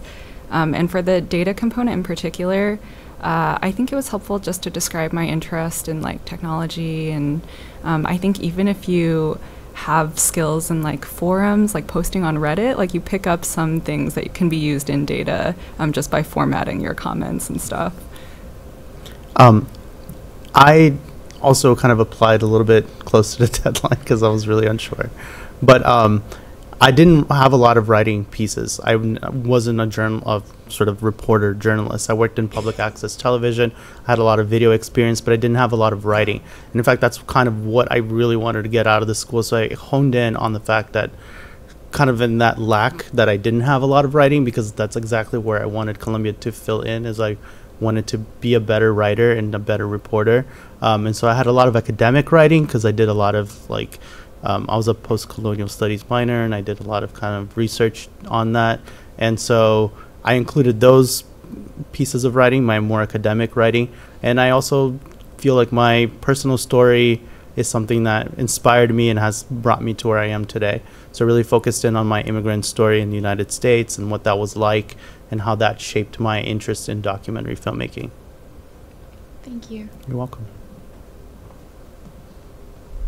Hi, I'm Jack. It's very comforting to hear how close to the deadline some of you decided to apply. My question is kind of the flip side of the one that was for Andre, which is in the full-time programs, how do you or do you mix in other part-time or freelance work at all? Like how does that fit in? Sorry, Andre, if this doesn't include you in the answers. For me, I did feel like I was taking a gamble by doing this program because I had a pretty decent and stable job before this. But I've just been trying to pitch some of my assignments, and I've been successful, and I think that's probably what you should do. You can build your portfolio, yeah. This sort of answers your question. I'm not a U.S. citizen, so I am not technically allowed to pitch my work and have it be published right now. I can do that once the program ends, but I will say that I am collecting an incredible portfolio of clips, and that my classmates are pitching those out and are successful in pitching those out. Usually, I've just built up a great body of work in the last 3 months that I'm definitely going to pitch out when I'm done with the program. It's also super helpful to have the professors that are here, because they essentially serve as your editors before an editor in the real world sees it. And sometimes they help you get published as well. Fantastic, thank you. I will also mention that we know that students do pitch their work and are doing work. You need to be careful, because I think one of the things that every student talks about is time management, and your focus is your work at the school. The faculty, while they will help you with these kinds of things, they are also not interested in hearing that you had a deadline for a work deadline, and that for that reason you were not able to turn in your work on time here. So that's just something to kind of keep in mind, that you want to make sure that you keep yourself kind of balanced in that regard. So, okay, well, thank you all so much, again, for coming in on a Saturday morning, for all of your insights, thoughts, suggestions. We are going to move right ahead. You guys, I hope you'll grab some food on the way out, because I see that this group is not eating enough. Students here are always ready to have something to eat. That might be something that we'll look for in your applications. No, not really. But as our students leave, I'm going to invite Gina Bubian, who is our Director of Career Services, who I think is going to be able to answer some of the other questions that some of you have brought up a little bit earlier. And so, Gina, please join us.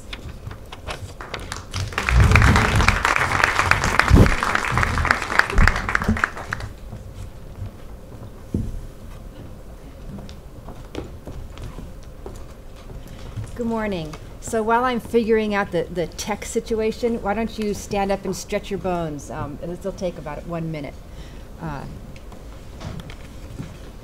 Okay. Yeah.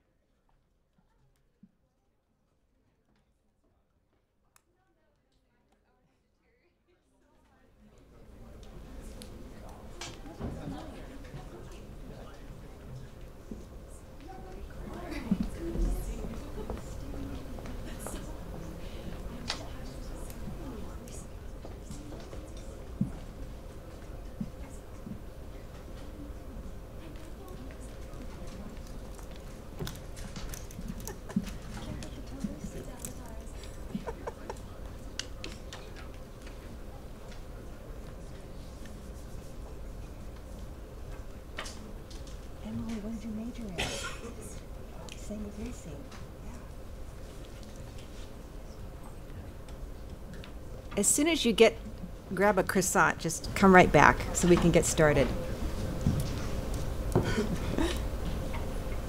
Hope it's not too dark. I just needed the lights dimmed so you can see my snazzy visuals.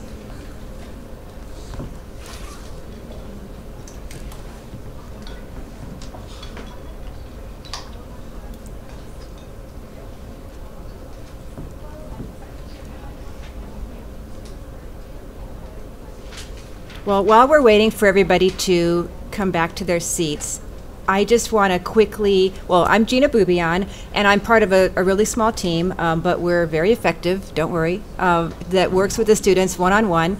And before I start officially, I just want to address some of those questions right now before I forget. So the part-time versus full-time program, you should know that from the employer's point of view, employers don't differentiate, and the students definitely do mix. From our office, we try to plan events throughout the week, throughout the day, different times of day, with the part-time students in mind, so that they can make some of our events. And then there was a question to Angela Wang about, what kind of data do you want to do? And that really is something that the data students get here and try to figure out. I know at the very largest news organizations, you kind of have to choose whether you're going to be sort of a data journalist / investigative reporter or a data data visualization person on like a graphics team. So, but a lot of newspapers and websites and broadcast companies definitely want those skills. So, the program is where you sort of figure out what you're better at and what you enjoy more. They're definitely sort of a different kind of track. Angela is super artistic, so she's got like a very strong visual sense. Some of the other students are just really investigative and just want to learn how to dig through data. So I can answer other questions as well. So why don't I just get started, because I know we're on a time schedule here. So we guide our students from day one to help you get situated by the time graduation comes around. We do one-on-one advising. We bring in all the major employers in the journalism industry into the school. They come interview our students. We bring in a lot of alums will drop in throughout the year and talk to students about their careers and what they've done since they graduated. And it's just a very strong sort of networking culture here. We also put on the Career Expo, which the pictures here are of the Career Expo. And this has become the very biggest journalism job fair in the country. And last April, we had about 150 companies present, and they brought like a total of 300 recruiters. And the recruiters are mostly editors, reporters, section editors, also HR professionals, people on the HR side. So we had about 300 students attending, so it was really good odds. It's a really busy day. Students interview with 15 to 20 companies, and we prepare you so well for the expo. And as a result, a lot of job offers and internship offers and thesis buys and master's project buys happen out of the expo. So the coming expo is March 29th, so we're already beginning to plan for that. So here's first the reality check. We never know what the job market is going to look like at the end of the year. We're every year we're stressed out. It's like, what's going to happen this year? And every year the journalism students do fine, but because it's a very dynamic, very changing industry, and we don't know which companies are going to figure out how to make money by the end of the year. We don't know which are going to bite the dust. We don't know which are going to add add different verticals or sort of decide to add, a podcast component. We don't know what new nonprofit is going to spring up with major funding. It's just so dynamic. It makes it for a really exciting, nerve-wracking for us, but exciting for the students, and also nerve-wracking for the students. But at the end of the year, when all is said and done, the J School, the Columbia education is really powerful, and the alumni network is really powerful, and our students weather every storm. I've been here for 12 years. There was a recession in 2008, and yet our students sort of maintained their hold in the industry and got all the best jobs. And so it seemed to us, definitely. So now I'm going to show you some granular statistics on how the class of 2008 did in the job market, and these figures are as of graduation. So I like to show this chart because it's extremely honest. And basically, as of June 8th, which is a couple weeks after graduation, when we corral all this data and crunch it, about 74% of the students had something lined up. And then with each passing week of summer, which is not in this chart, that number sort of creeps up. But what I love about this chart is it shows you in very pure, strict terms, how dominant internships are amongst the graduating class. And this is not a new thing. This is not a Columbia trend. This is something that has been in the industry for a long, long, long time. Even when I was in journalism school, like decades ago, it was the same thing. Because journalism is an industry where there's this very vibrant internship culture. I mean, paid internship culture, where the editors want to give you a trial run during the summer. People in the newsroom go on vacation during the summer, so they need interns. And so this is, it's not like internships in England that are like 1 week long and they might hand you a broom and tell you to sweep. It's not like that. Internships here are the real deal. You are expected to step up to the plate, crank out the news, help put out the paper, help put out the website. So it's internships are not a bad thing. We like them. It's kind of your big chance to land at the Washington Post or the Wall Street Journal, like right after graduation. So that's why we love internships and why our students take the applications really seriously throughout the year. A big chunk of the students do get full-time jobs. Those jobs are going to come later in the year because employers sort of wait until the last second to post a job, interview people. That's just how journalism is. It's not like the law school where you're interviewing in freshman year and you stick with that same company. It's not like the business school. This is journalism. Editors are constantly on deadline, just constantly needing help yesterday and posting jobs. So that's why the job, if you're looking for a job, kind of happens later in the year.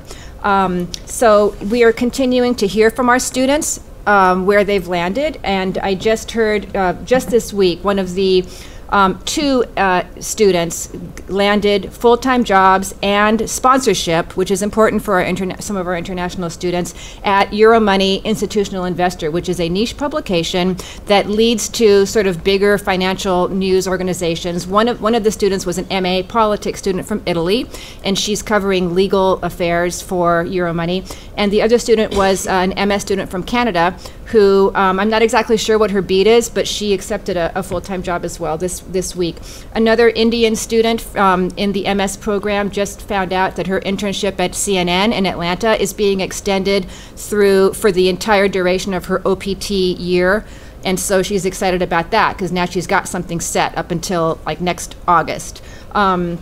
a student who interned at the Wall Street Journal was plugged into a 6-month-long extension type of period. I think she's filling in for someone on maternity leave, and she's covering politics and in New Jersey and New York. And so these sort of part-time jobs or these extensions are common at some of the bigger organizations, and it's kind of a way for these companies to keep you sort of in the wheelhouse of the company until a full-time job comes along, and then they plug you in. That's sort of the routine that we see happen. So that's just lately. Okay, the next chart I'm going to show you is a chart that shows you what employers are looking for in our students. And I do not believe this is particular to Columbia. This is employers have been looking for the same thing for 100 years in journalism, and it's reporting. It's text, reporting, and writing. And so what this chart is showing you is that most of our students tell us at the end of the year that they've been hired to be text print reporters and doing reporting. The second most common main job duty is video and audio production, broadcast production. And this is, as you can see, has been the case for years. And the data journalism sort of component of that chart is going to be growing because there are more students in that program now. Is anybody here interested in on-air reporting? Local news? Okay, so the reason why that number is small, I like to just point out, the on-air, the sort of small broadcast companies across the country, they don't have a vibrant sort of system of internships. They just hire people full-time. And so that is a process that sort of gets taken care of at graduation or within the couple months of summer. So the students who want to do on-air reporting are finishing their reels. They're sticking around after graduation as graduation's pending, finishing their reels, sending it out all over the place, and then going for interviews. So that's why we have plenty of students who are doing local news reporting across the country, but it's not quite reflected in this table just because of their full-time jobs that people are getting. Okay, so here's what's really interesting. This is where students are landing platform-wise. Okay, so this chart shows you that it sort of is intuitive. We all know that digital only has been on the rise, and that yellow line at the top is what you're seeing. You're seeing sort of the inexorable rise of digital only platform, and you're also seeing the inexorable fall of magazine. That's the green line. Okay, the yellow and the orange and red lines are the broadcast platform jobs and the newspaper platform jobs, and they have been topsy-turvy, bouncing around like crazy since at least 2010. It's actually earlier than that. So this chart is interesting because it shows basically that if you can see the stats on the back end, it's 80% of all the students are either landing in digital only, broadcast, or video and audio production platforms. Okay, the brown line at the bottom, that's wire service jobs, and that's kind of stayed stable over time. The students who get wire service jobs are going to places like Reuters, Agence France Presse, Bloomberg, Wall Street Journal, and these are the companies that have the hundreds of bureaus worldwide and Associated Press. Most of those wire services are all about business journalism. So if you burn with passion to be a foreign correspondent, you might want to consider just embracing business journalism, because that's going to sort of be your ticket, more sort of assuredly than say you want to be a conflict reporter. So that's where we're seeing students going. Okay. All right. The Columbia brand is pretty powerful. It's such that the biggest news organizations hire not just one, but a bunch of students every year. And this is what I'm trying to show you here, that 7 people went to Reuters after graduation in out of the class of 2018, and 6 each at Bloomberg, NPR, and so forth. And again, these numbers continued to tick up throughout the summer.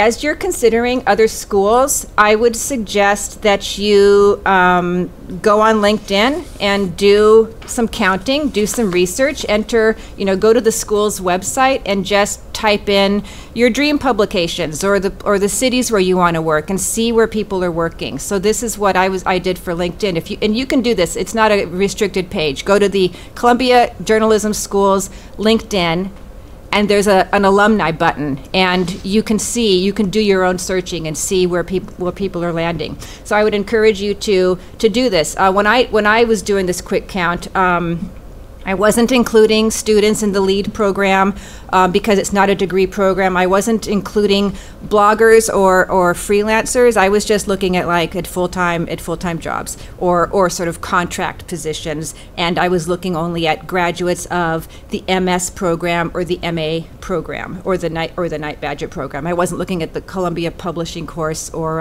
the LEAD program. So.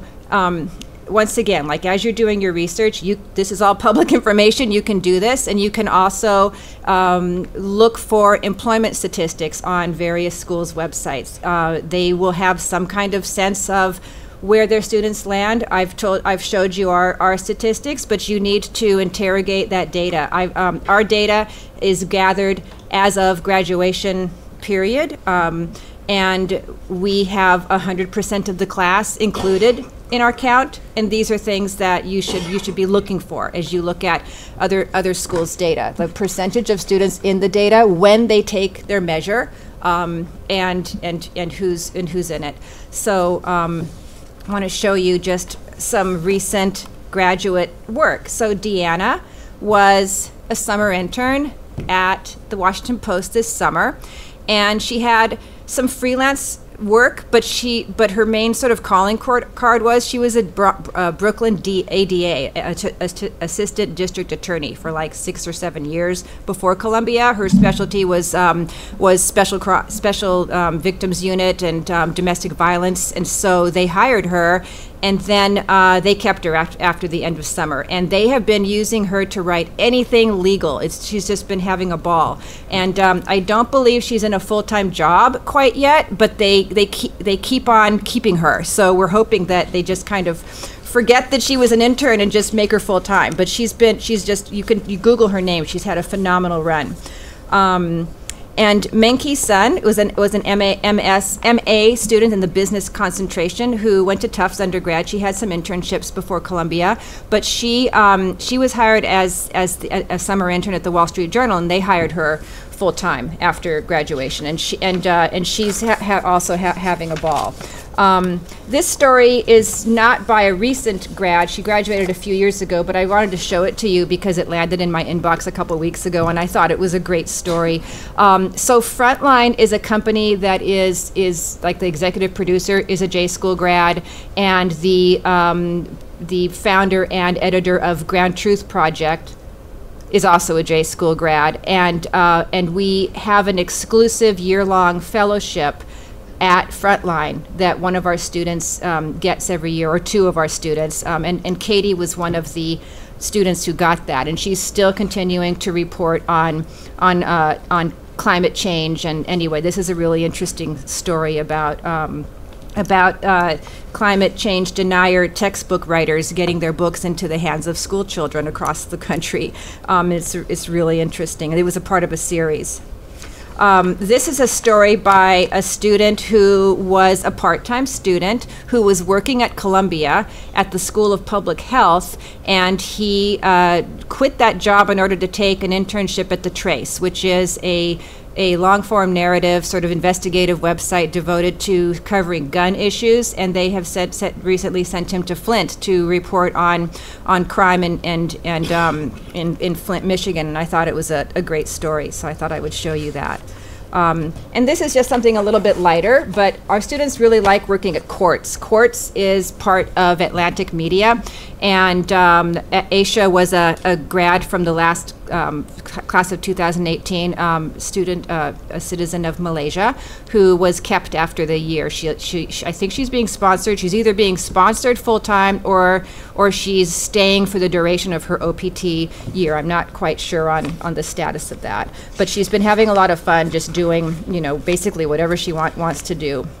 Okay, this happened earlier in the year, but I'm really proud of it, so I'm showing it to you. So do you recall a story that went viral last year about the Motel 6 in Phoenix that was calling ICE every time Mexican immigrants checked in to the hotel? That was our students. This story went viral, and Antonia and Joseph were both just staking out Motel 6s all over Phoenix, and just really great shoe leather journalism, investigative journalism. Antonia was the class of 2016. She was a graduate of Hamilton College. Joe was the valedictorian of the class of 2017, and he was a Middlebury grad who didn't have much journalism experience, and they teamed up and won the Polk Award, which is a really prestigious prize. And Antonia this summer was hired away by the Washington Post. The Washington Post has noticed that there's a lot of really good investigative reporting happening at the alt weeklies, and so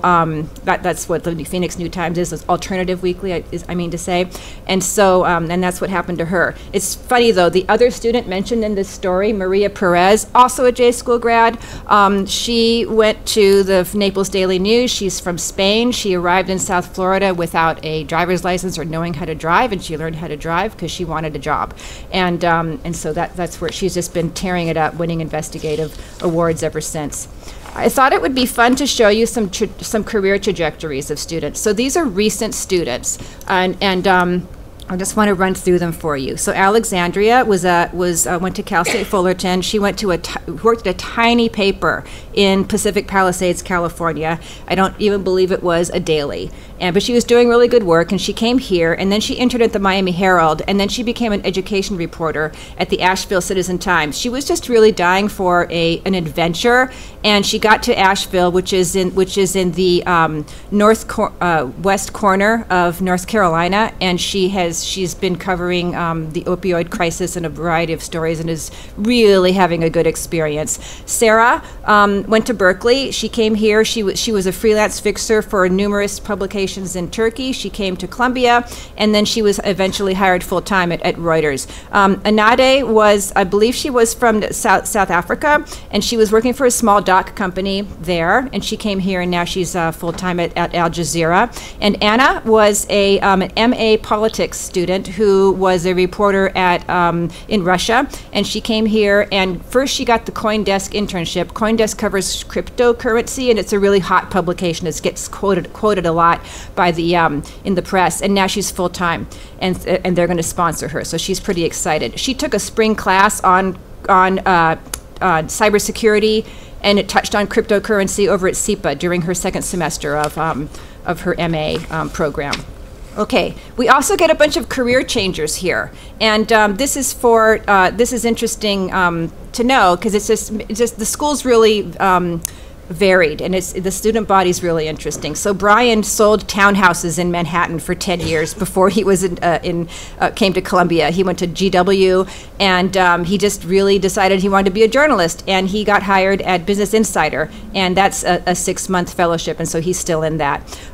Jamie was a producer in Houston, and then she kind of went into teaching and SAT prep, and she was a teacher for quite a while. She decided she missed journalism, and she came back to Columbia to sort of get back on track, and now she's a reporter in Illinois. Andrew was working for the fleet that he was sort of steering a ship. I don't really know the terminology in military terms, but he was working in the Mediterranean, and he came to Columbia, and then he went to the South China Morning Post, which has really good editors, and our students like to try out that experience, and now he's in the year-long fellowship at the Columbia Journalism Review. And then Tori was researching. She was like more of an art historian type of background before Columbia. She came here.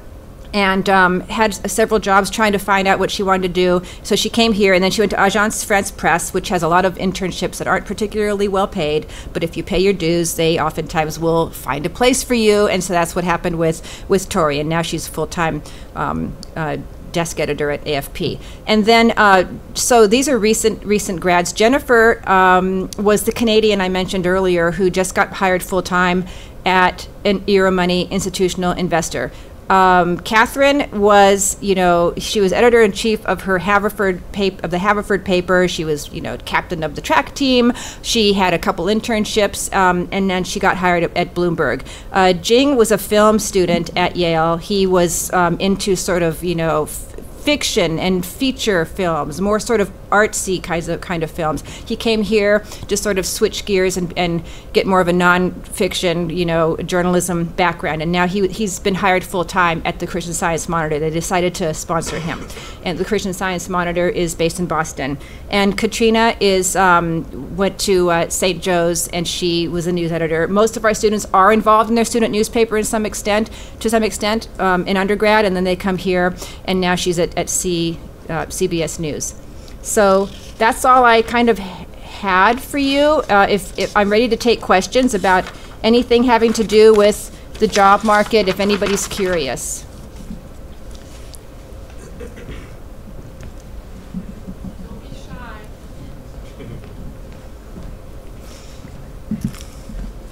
Hi, Hello. my name is Dan. Hi. So I noticed that there were about 75 students when graduation happened that didn't have anything lined up yet. Yes. Just from like an advice perspective, what was generally the reason why they didn't have anything lined up compared to those who did? It's so complicated. Some of them are MA students who are looking for just higher level jobs, and so it takes a while for that to sort of happen. And some never came to visit us. There's a section of students who just blow us off all year, and then they come in and we help them with their materials or whatever. Some students decide that they need to take time off for personal reasons. There's always a couple weddings, like a baby gets born. There's stuff, life happens. The students are adults. The average age is what, 28 or so, 27. So, yeah, people do a variety of things. And we work with people, we really feel beholden to the class. We're working all summer helping students. Okay, thanks. That's true. Well, some go into other graduate programs, but they're already like in the pie chart that I just showed you. Hi, my name is Himong. I just had a question kind of comparing the data journalism program with kind of graduates of the dual degree program in journalism and computer science. I know there may be some more statistics about kind of how the data journalism students might end up, particularly because this is the journal that's like maybe more particular to the journalism school. But I was just wondering maybe if you had an idea of where students who do that dual degree, where they might end up, and whether that's on the journalism side or that's more on the computer science side, because I think it's more on the computer science side, but in journalism companies and also in tech companies. So the dual degree students, first of all, there haven't been that many of them. Yeah. But like last year, one of them went to Google, and I'm fuzzy on exactly where they went, but typically they do compete pretty well for like an interactive graphics desk at the Wall Street Journal, at the New York Times. So they are getting, to the big companies who might not have people on staff who know this stuff or want to train new people. The data students, again, it's a new-ish program, and I'm seeing them right now in the fall of 2018 compete with the Stabile students for internships. The Miami Herald is coming on Monday to interview about 40 students. Not all of, half of them are from our school and half are from everywhere else. But they're interviewing a bunch of the data students and the Stabile students for basically reporting jobs in the newsroom. Great, thank you. Hi there. We have another question from our live stream. This is Okay. from Liz Mizuchi. She wants to know roughly what % of students have made a mid-career switch to journalism, and have any of them leveraged their past experience to propel themselves beyond entry-level positions? Okay, so your past always sort of imbues the present. So it's really if you've been a teacher or a lawyer or a police officer, we like to talk to you about sort of carrying those interests through to journalism. And sure enough, like oftentimes our former teachers are really interested in education reporting, so that's where they go. Our police officers, we've actually had police officers and prison guards and people in law enforcement who the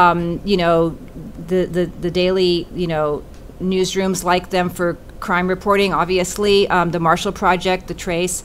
But as far as like leapfrogging, like skipping that important part of doing an entry level, not really, because you have no clips at that point. So you have to build up a body of work. That said, internships are important in journalism. It's a really sort of key characteristic of this industry. I had an internship when I started out in journalism decades ago. I won't say how many decades, but it just has always been the case. And so our students, we tell our students early, don't freak out about taking an internship after graduation, because our students do really well converting those internships into the next job. And the truth of the matter is, our students have an upward trajectory after graduation. Unquestionably. So I hope that answers her question. Okay. Okay. Yeah. Thank you. The Daily News wants you. Oh, okay, I'm gonna hold it. Hi, my name is Angie. I am coming from a media production standpoint, more on the advertising side and like social media production too, primarily video, but also multimedia. And my primary interest is in video and audio journalism. So I'm wondering, since they are very emerging industries, sort of what you're seeing when it comes to non-traditional, like writing, and publisher, journalist, but more in a multimedia space. We're definitely seeing, we have a lot of students here who have come from sort of a social media and marketing background, whether they were doing that for a news organization or a PR agency or a company. And they come here wanting to get away from social and have like a more of a reporting job. So, as far as video and audio, we're seeing a lot of growth in podcasting. Not really sure how lucrative podcasting is, but it's really popular with our students. Students come here and they fall in love with audio. We've seen a big growth in the number of audio companies that come to the expo, and video is always in high demand. I mean, we had an editor here from a mainly print publication recently who said, "You people are so lucky that you all learn video skills." I mean, it really is an important skill to learn. So that's a big part of the program too, is well, there's learning boot camp. video. So you probably heard about boot camp, August boot camp, which is basic multimedia. But then you can take audio, or you can take video 1 and video 2 throughout the year, and sort of become much better at audio at video skills. Thank you. Mm-hmm.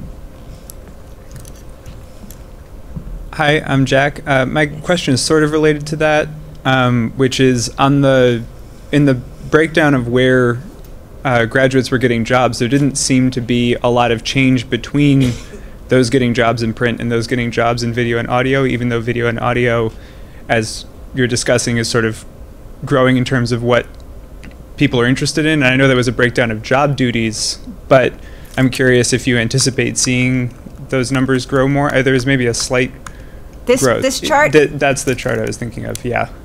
And I'm curious if you anticipate the video and audio production numbers going up, or why they might be staying more stagnant compared to what the jobs are looking like.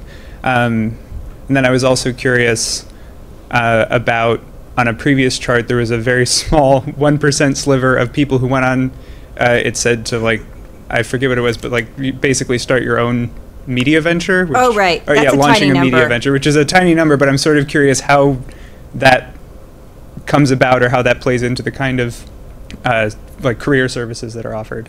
Okay, first of all, so we don't,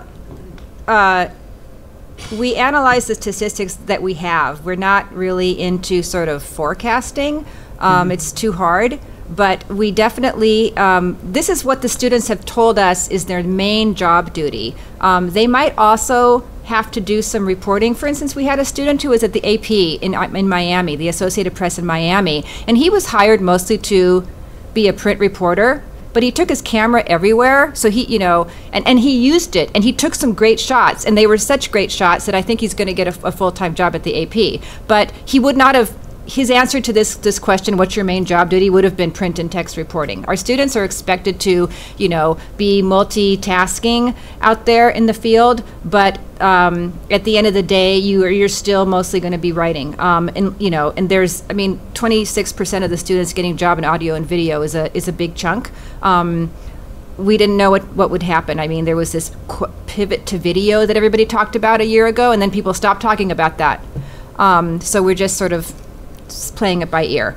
1%, okay, so we're talking like 2 people, right? It takes a certain kind of personality to want to be an entrepreneur. But there's an incredible amount of support and energy here at Columbia and in New York City. This is definitely a media hub here, and there's a lot of entrepreneurship going on. There is a New York City Media Lab in New York City where students and anybody can go for support and ideas and people to bounce their ideas off of and get advice. We have the Tao Center here that is a center for, that is a magnet for all these different pieces of the tech ecosystem in New York City, and people come to Columbia all the time to talk about their work. There's funding at the Tao Center for students to stay. It's not for the faint of heart being an entrepreneur. I mean, I'm thinking like somebody wanted to go back to Africa and start a nonprofit investigative site in Africa, and so that's the kind of thing, but it's not really what people come here for. But if you want to do that, there's plenty of support, and you have to get involved in it really early in the year and just go to stuff, go to events and network and meet people and think about your idea. There are professionals here at Columbia, some of them are attached to the business school, that are actually available to our students for brainstorming. So hope that helps. Absolutely, thank you. Okay, thanks so much for your time and attention. Good luck with your applications.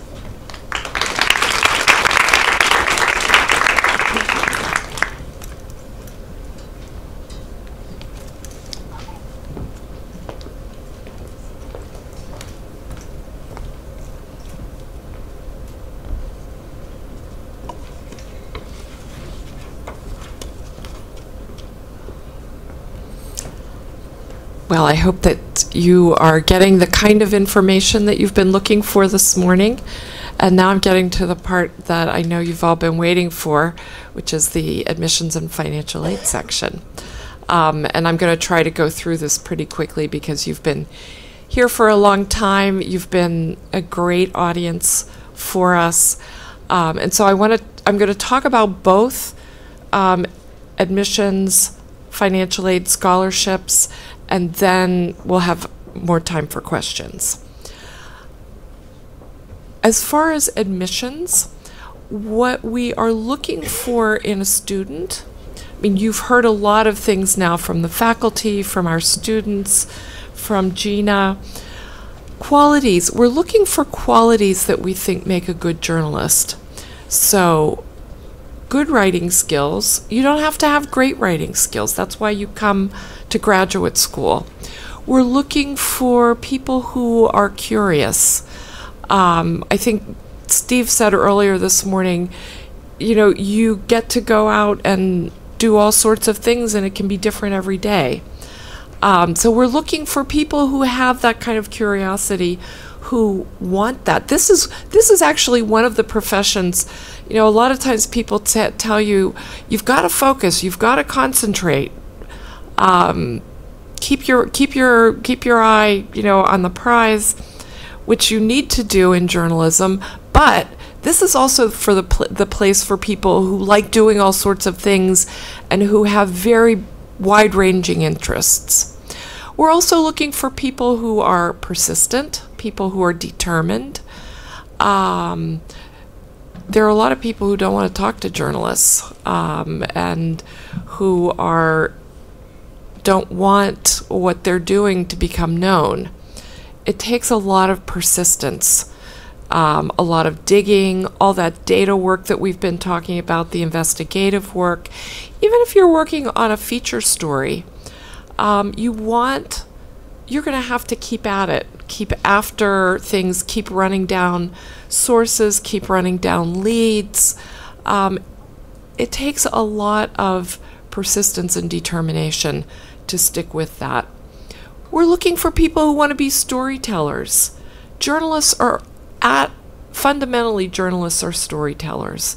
You want people to read the articles that you're writing, to watch your videos, to listen to the podcasts, to listen to what you're doing on the radio, to watch documentaries.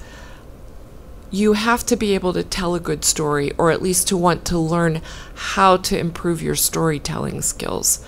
And then we're looking for people who are passionate about journalism. Columbia Journalism does only journalism. So we're not under the umbrella of a communications school. We don't do PR. We don't do advertising. We don't do media studies. We do only journalism, and the people who teach here are journalists. So we're looking for people as students who have that goal for themselves, but also who will feel comfortable coming into a space where everybody is passionately focused on journalism. So we're looking for evidence of those kinds of things in your applications. What does the application consist of? And all of this is online, so I'm just going to run through it quickly. You'll have a resume. You'll have, regardless of the program that you apply to, you will have an autobiographical essay and a journalism/professional essay. If you're doing one of the specializations, you'll write a specialization essay to talk about why you want to do that specialization. Your journalism essay is going to be about why you want to be a journalist. Make your argument for why you want to be a journalist, why you want to be trained at Columbia. Your autobiographical essay, tell us something about yourself. It doesn't, it's not, I was born, I went to school, I went to university, then I did this, then I did that. Choose a story about yourself that you want to tell us. We're looking already in the application at your storytelling skills. Make use of the essays to show us what your skills look like. We also ask for work samples. So these can be journalistic writing samples, things that have been published, things that have not been published. They can be audio samples. They can be video samples. I think you've heard some good descriptions of the kinds of things that prospective students have provided. Choose your best work. No matter what you do, choose your best work.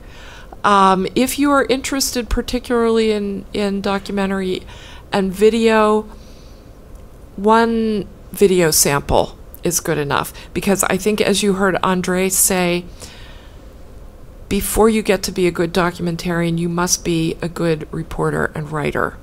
We want to see evidence of your reporting and writing skills in the work samples that you provide for us. So what if you haven't done work as a journalist? There are a lot of students who come here who haven't. What kinds of writing samples can you provide? You can provide academic writing samples. You can provide, if you've written a book, an abstract from the book. You can provide a blog. Say you've been writing a political blog, something like that. That can be interesting for us.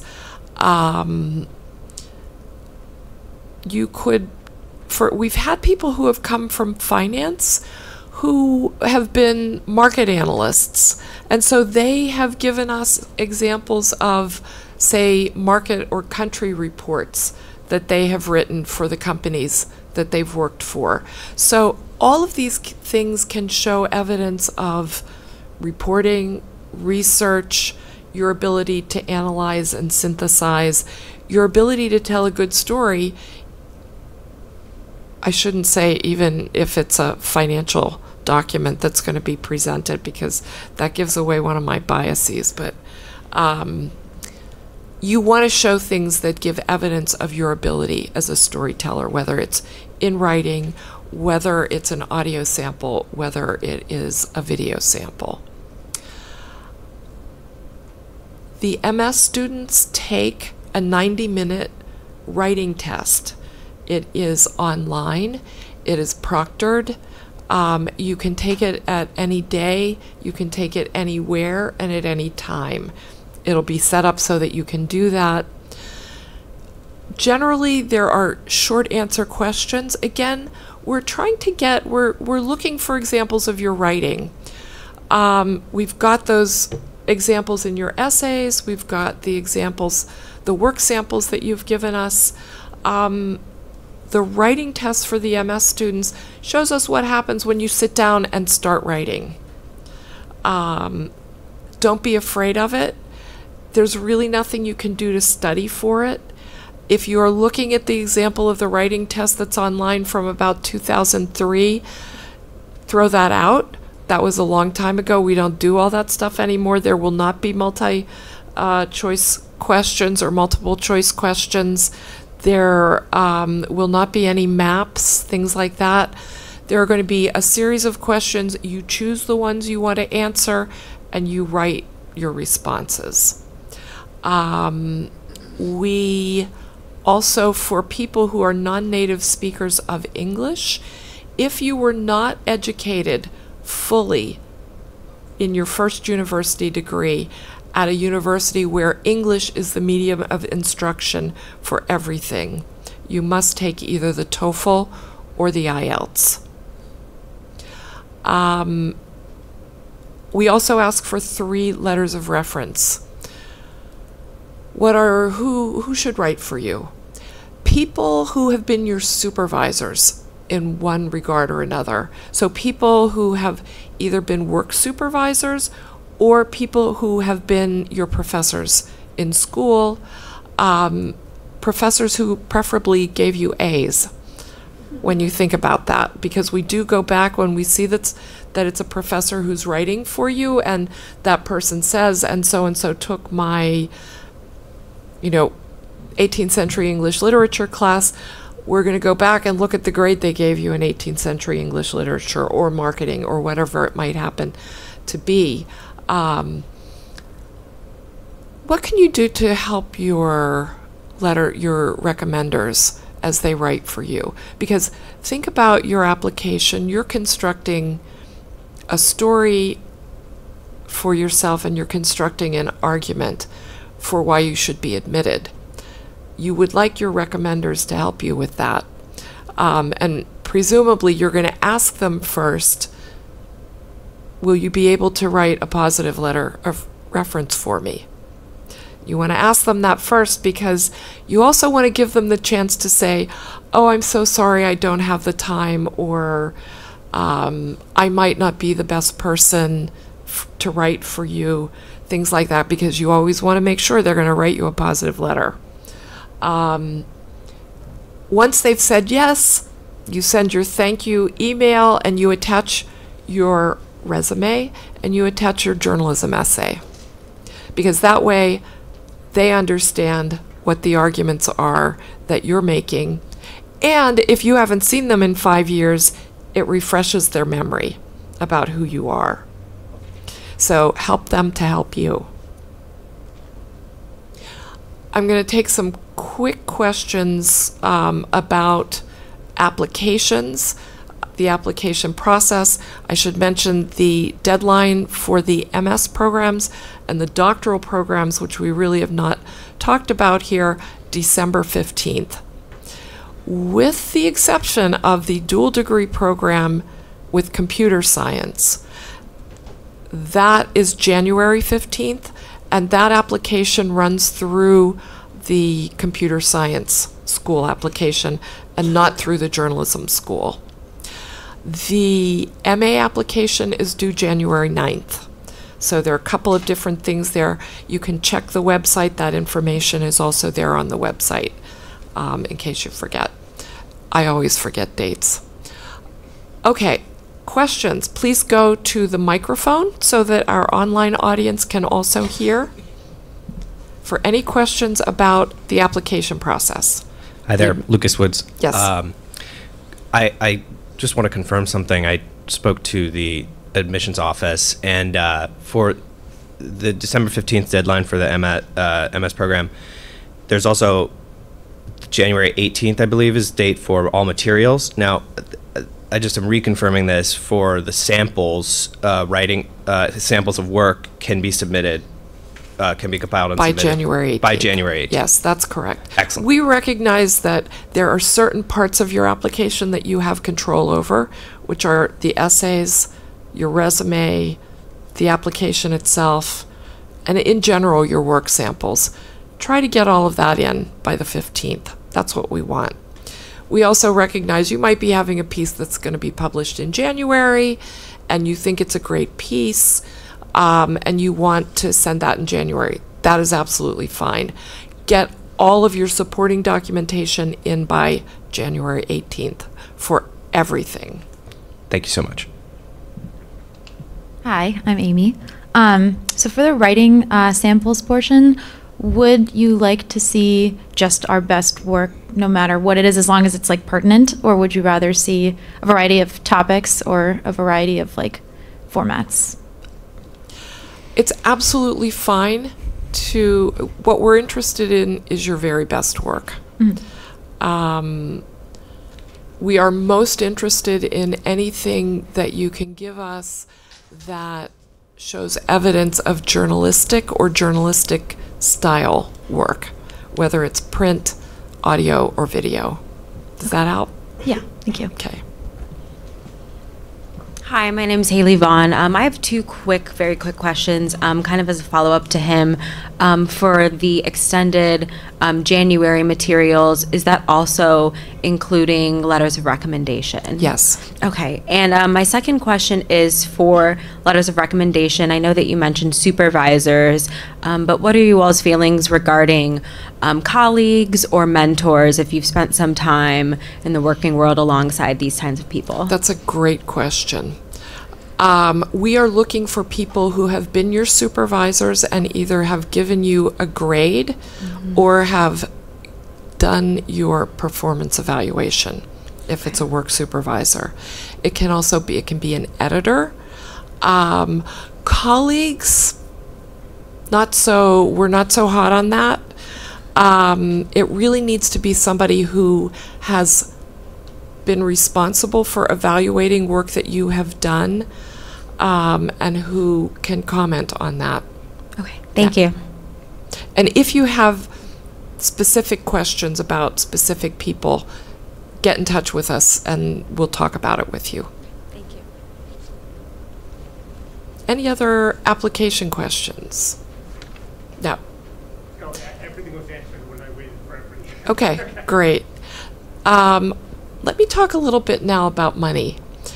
Columbia is expensive. I think you've already, you know that, and you chose to get up and come here this morning anyway. How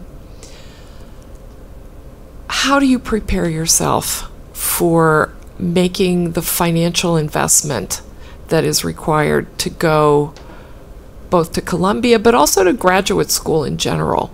And it is a financial investment. This is like buying a house. And sometimes buying a house can be cheaper. Plan. All of the information about the costs is on the website. It differs per program because different programs are different lengths, and so there are some different charges here and there. Go take a look at what it's going to cost you. The current year information is on the website. You can anticipate that Columbia tuition and fees will go up somewhere in the neighborhood of 4%. Sometimes it's 3.5%. Occasionally it's 4.5%. But if you use 4% as sort of a ballpark percentage for what you can anticipate for tuition and fees to increase, you'll be okay. Think about the costs that you have control over and the costs that you have no control over. So you have no control over the university tuition and fees. So set that aside in one category. You know you've got to cover that in one way or another.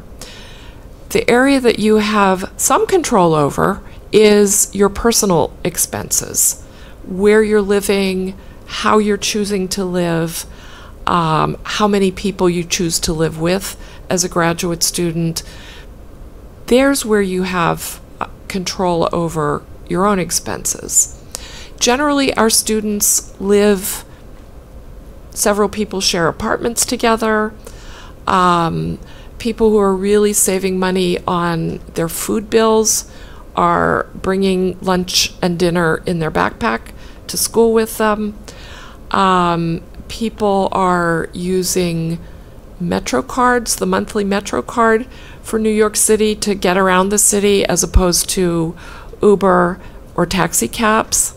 I think if you are an MA student or perhaps a doc student and you're going to be traveling to do your master's project, you're going to want to figure in some additional costs there because it costs more to fly to Los Angeles to do the interviews that you need to do or to do the filming that you need to do than it does to take the subway to Queens.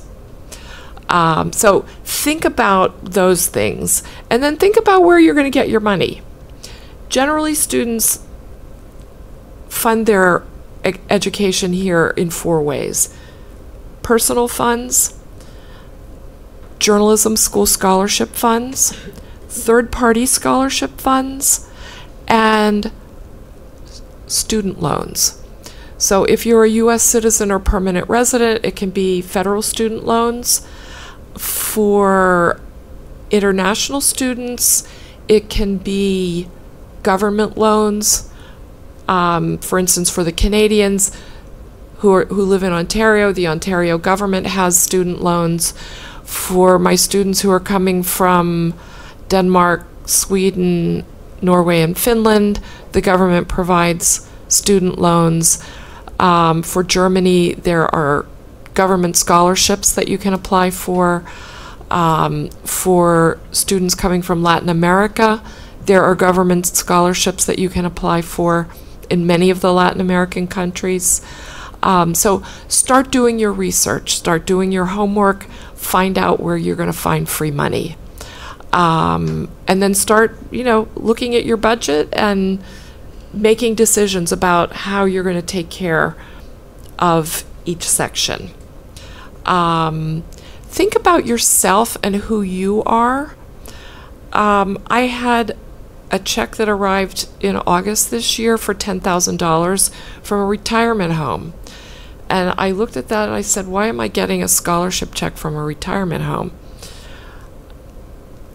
That organization had a scholarship fund that was either for the children of people who worked there or for people who worked there themselves. So if there were people who worked there in the summers, during college break, that sort of thing, they could apply for the scholarship.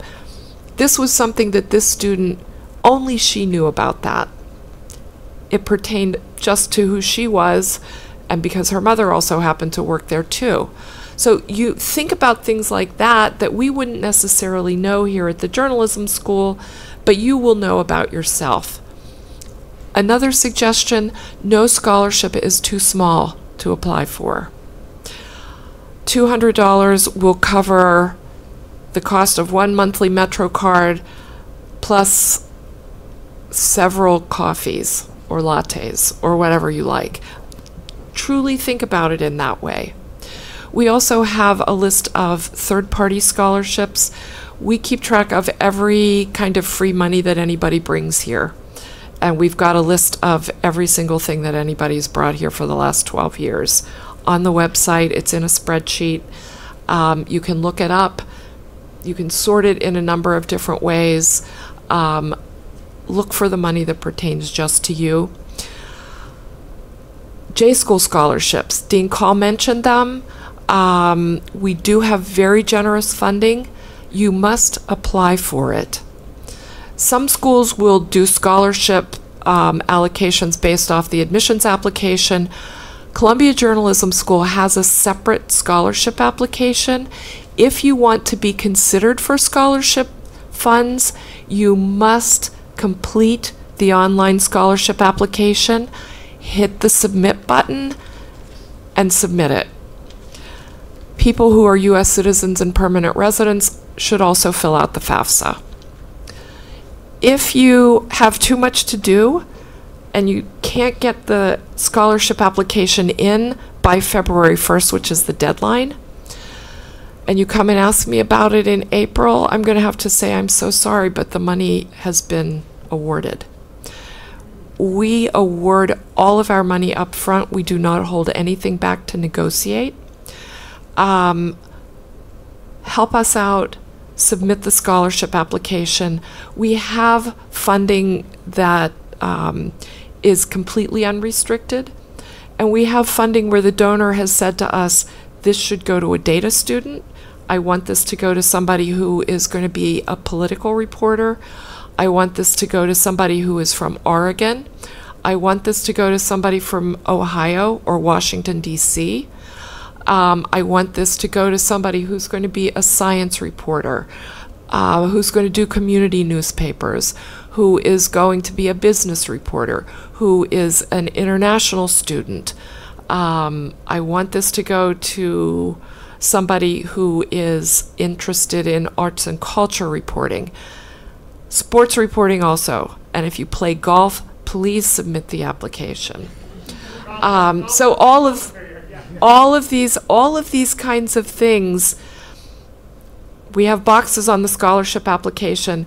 Open it up, check off the boxes that apply to you so that I can award the money the way the donors have asked us to. Always apply. And actually, that reminds me, because there was something that one of you asked earlier about applying, and then everybody said, oh, I applied 10 days before the deadline. I made my decision very late. You should know that journalists do everything on deadline. We expect that you're going to do everything on deadline. We know your applications will come in just before the deadline. We know that you're thinking hard about this too, not just about the application itself, but about whether this is the right thing for you to do. Another thing to keep in mind is that if you don't apply, you don't find out whether you've been admitted. And if you don't submit the journalism school scholarship application, you will never find out if you would have been awarded money. And so you will never find out if your financial plans actually could make it possible for you to come to Columbia Journalism School. You don't get to make the decision unless you do the work first.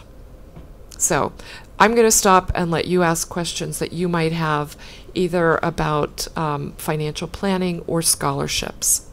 Yes.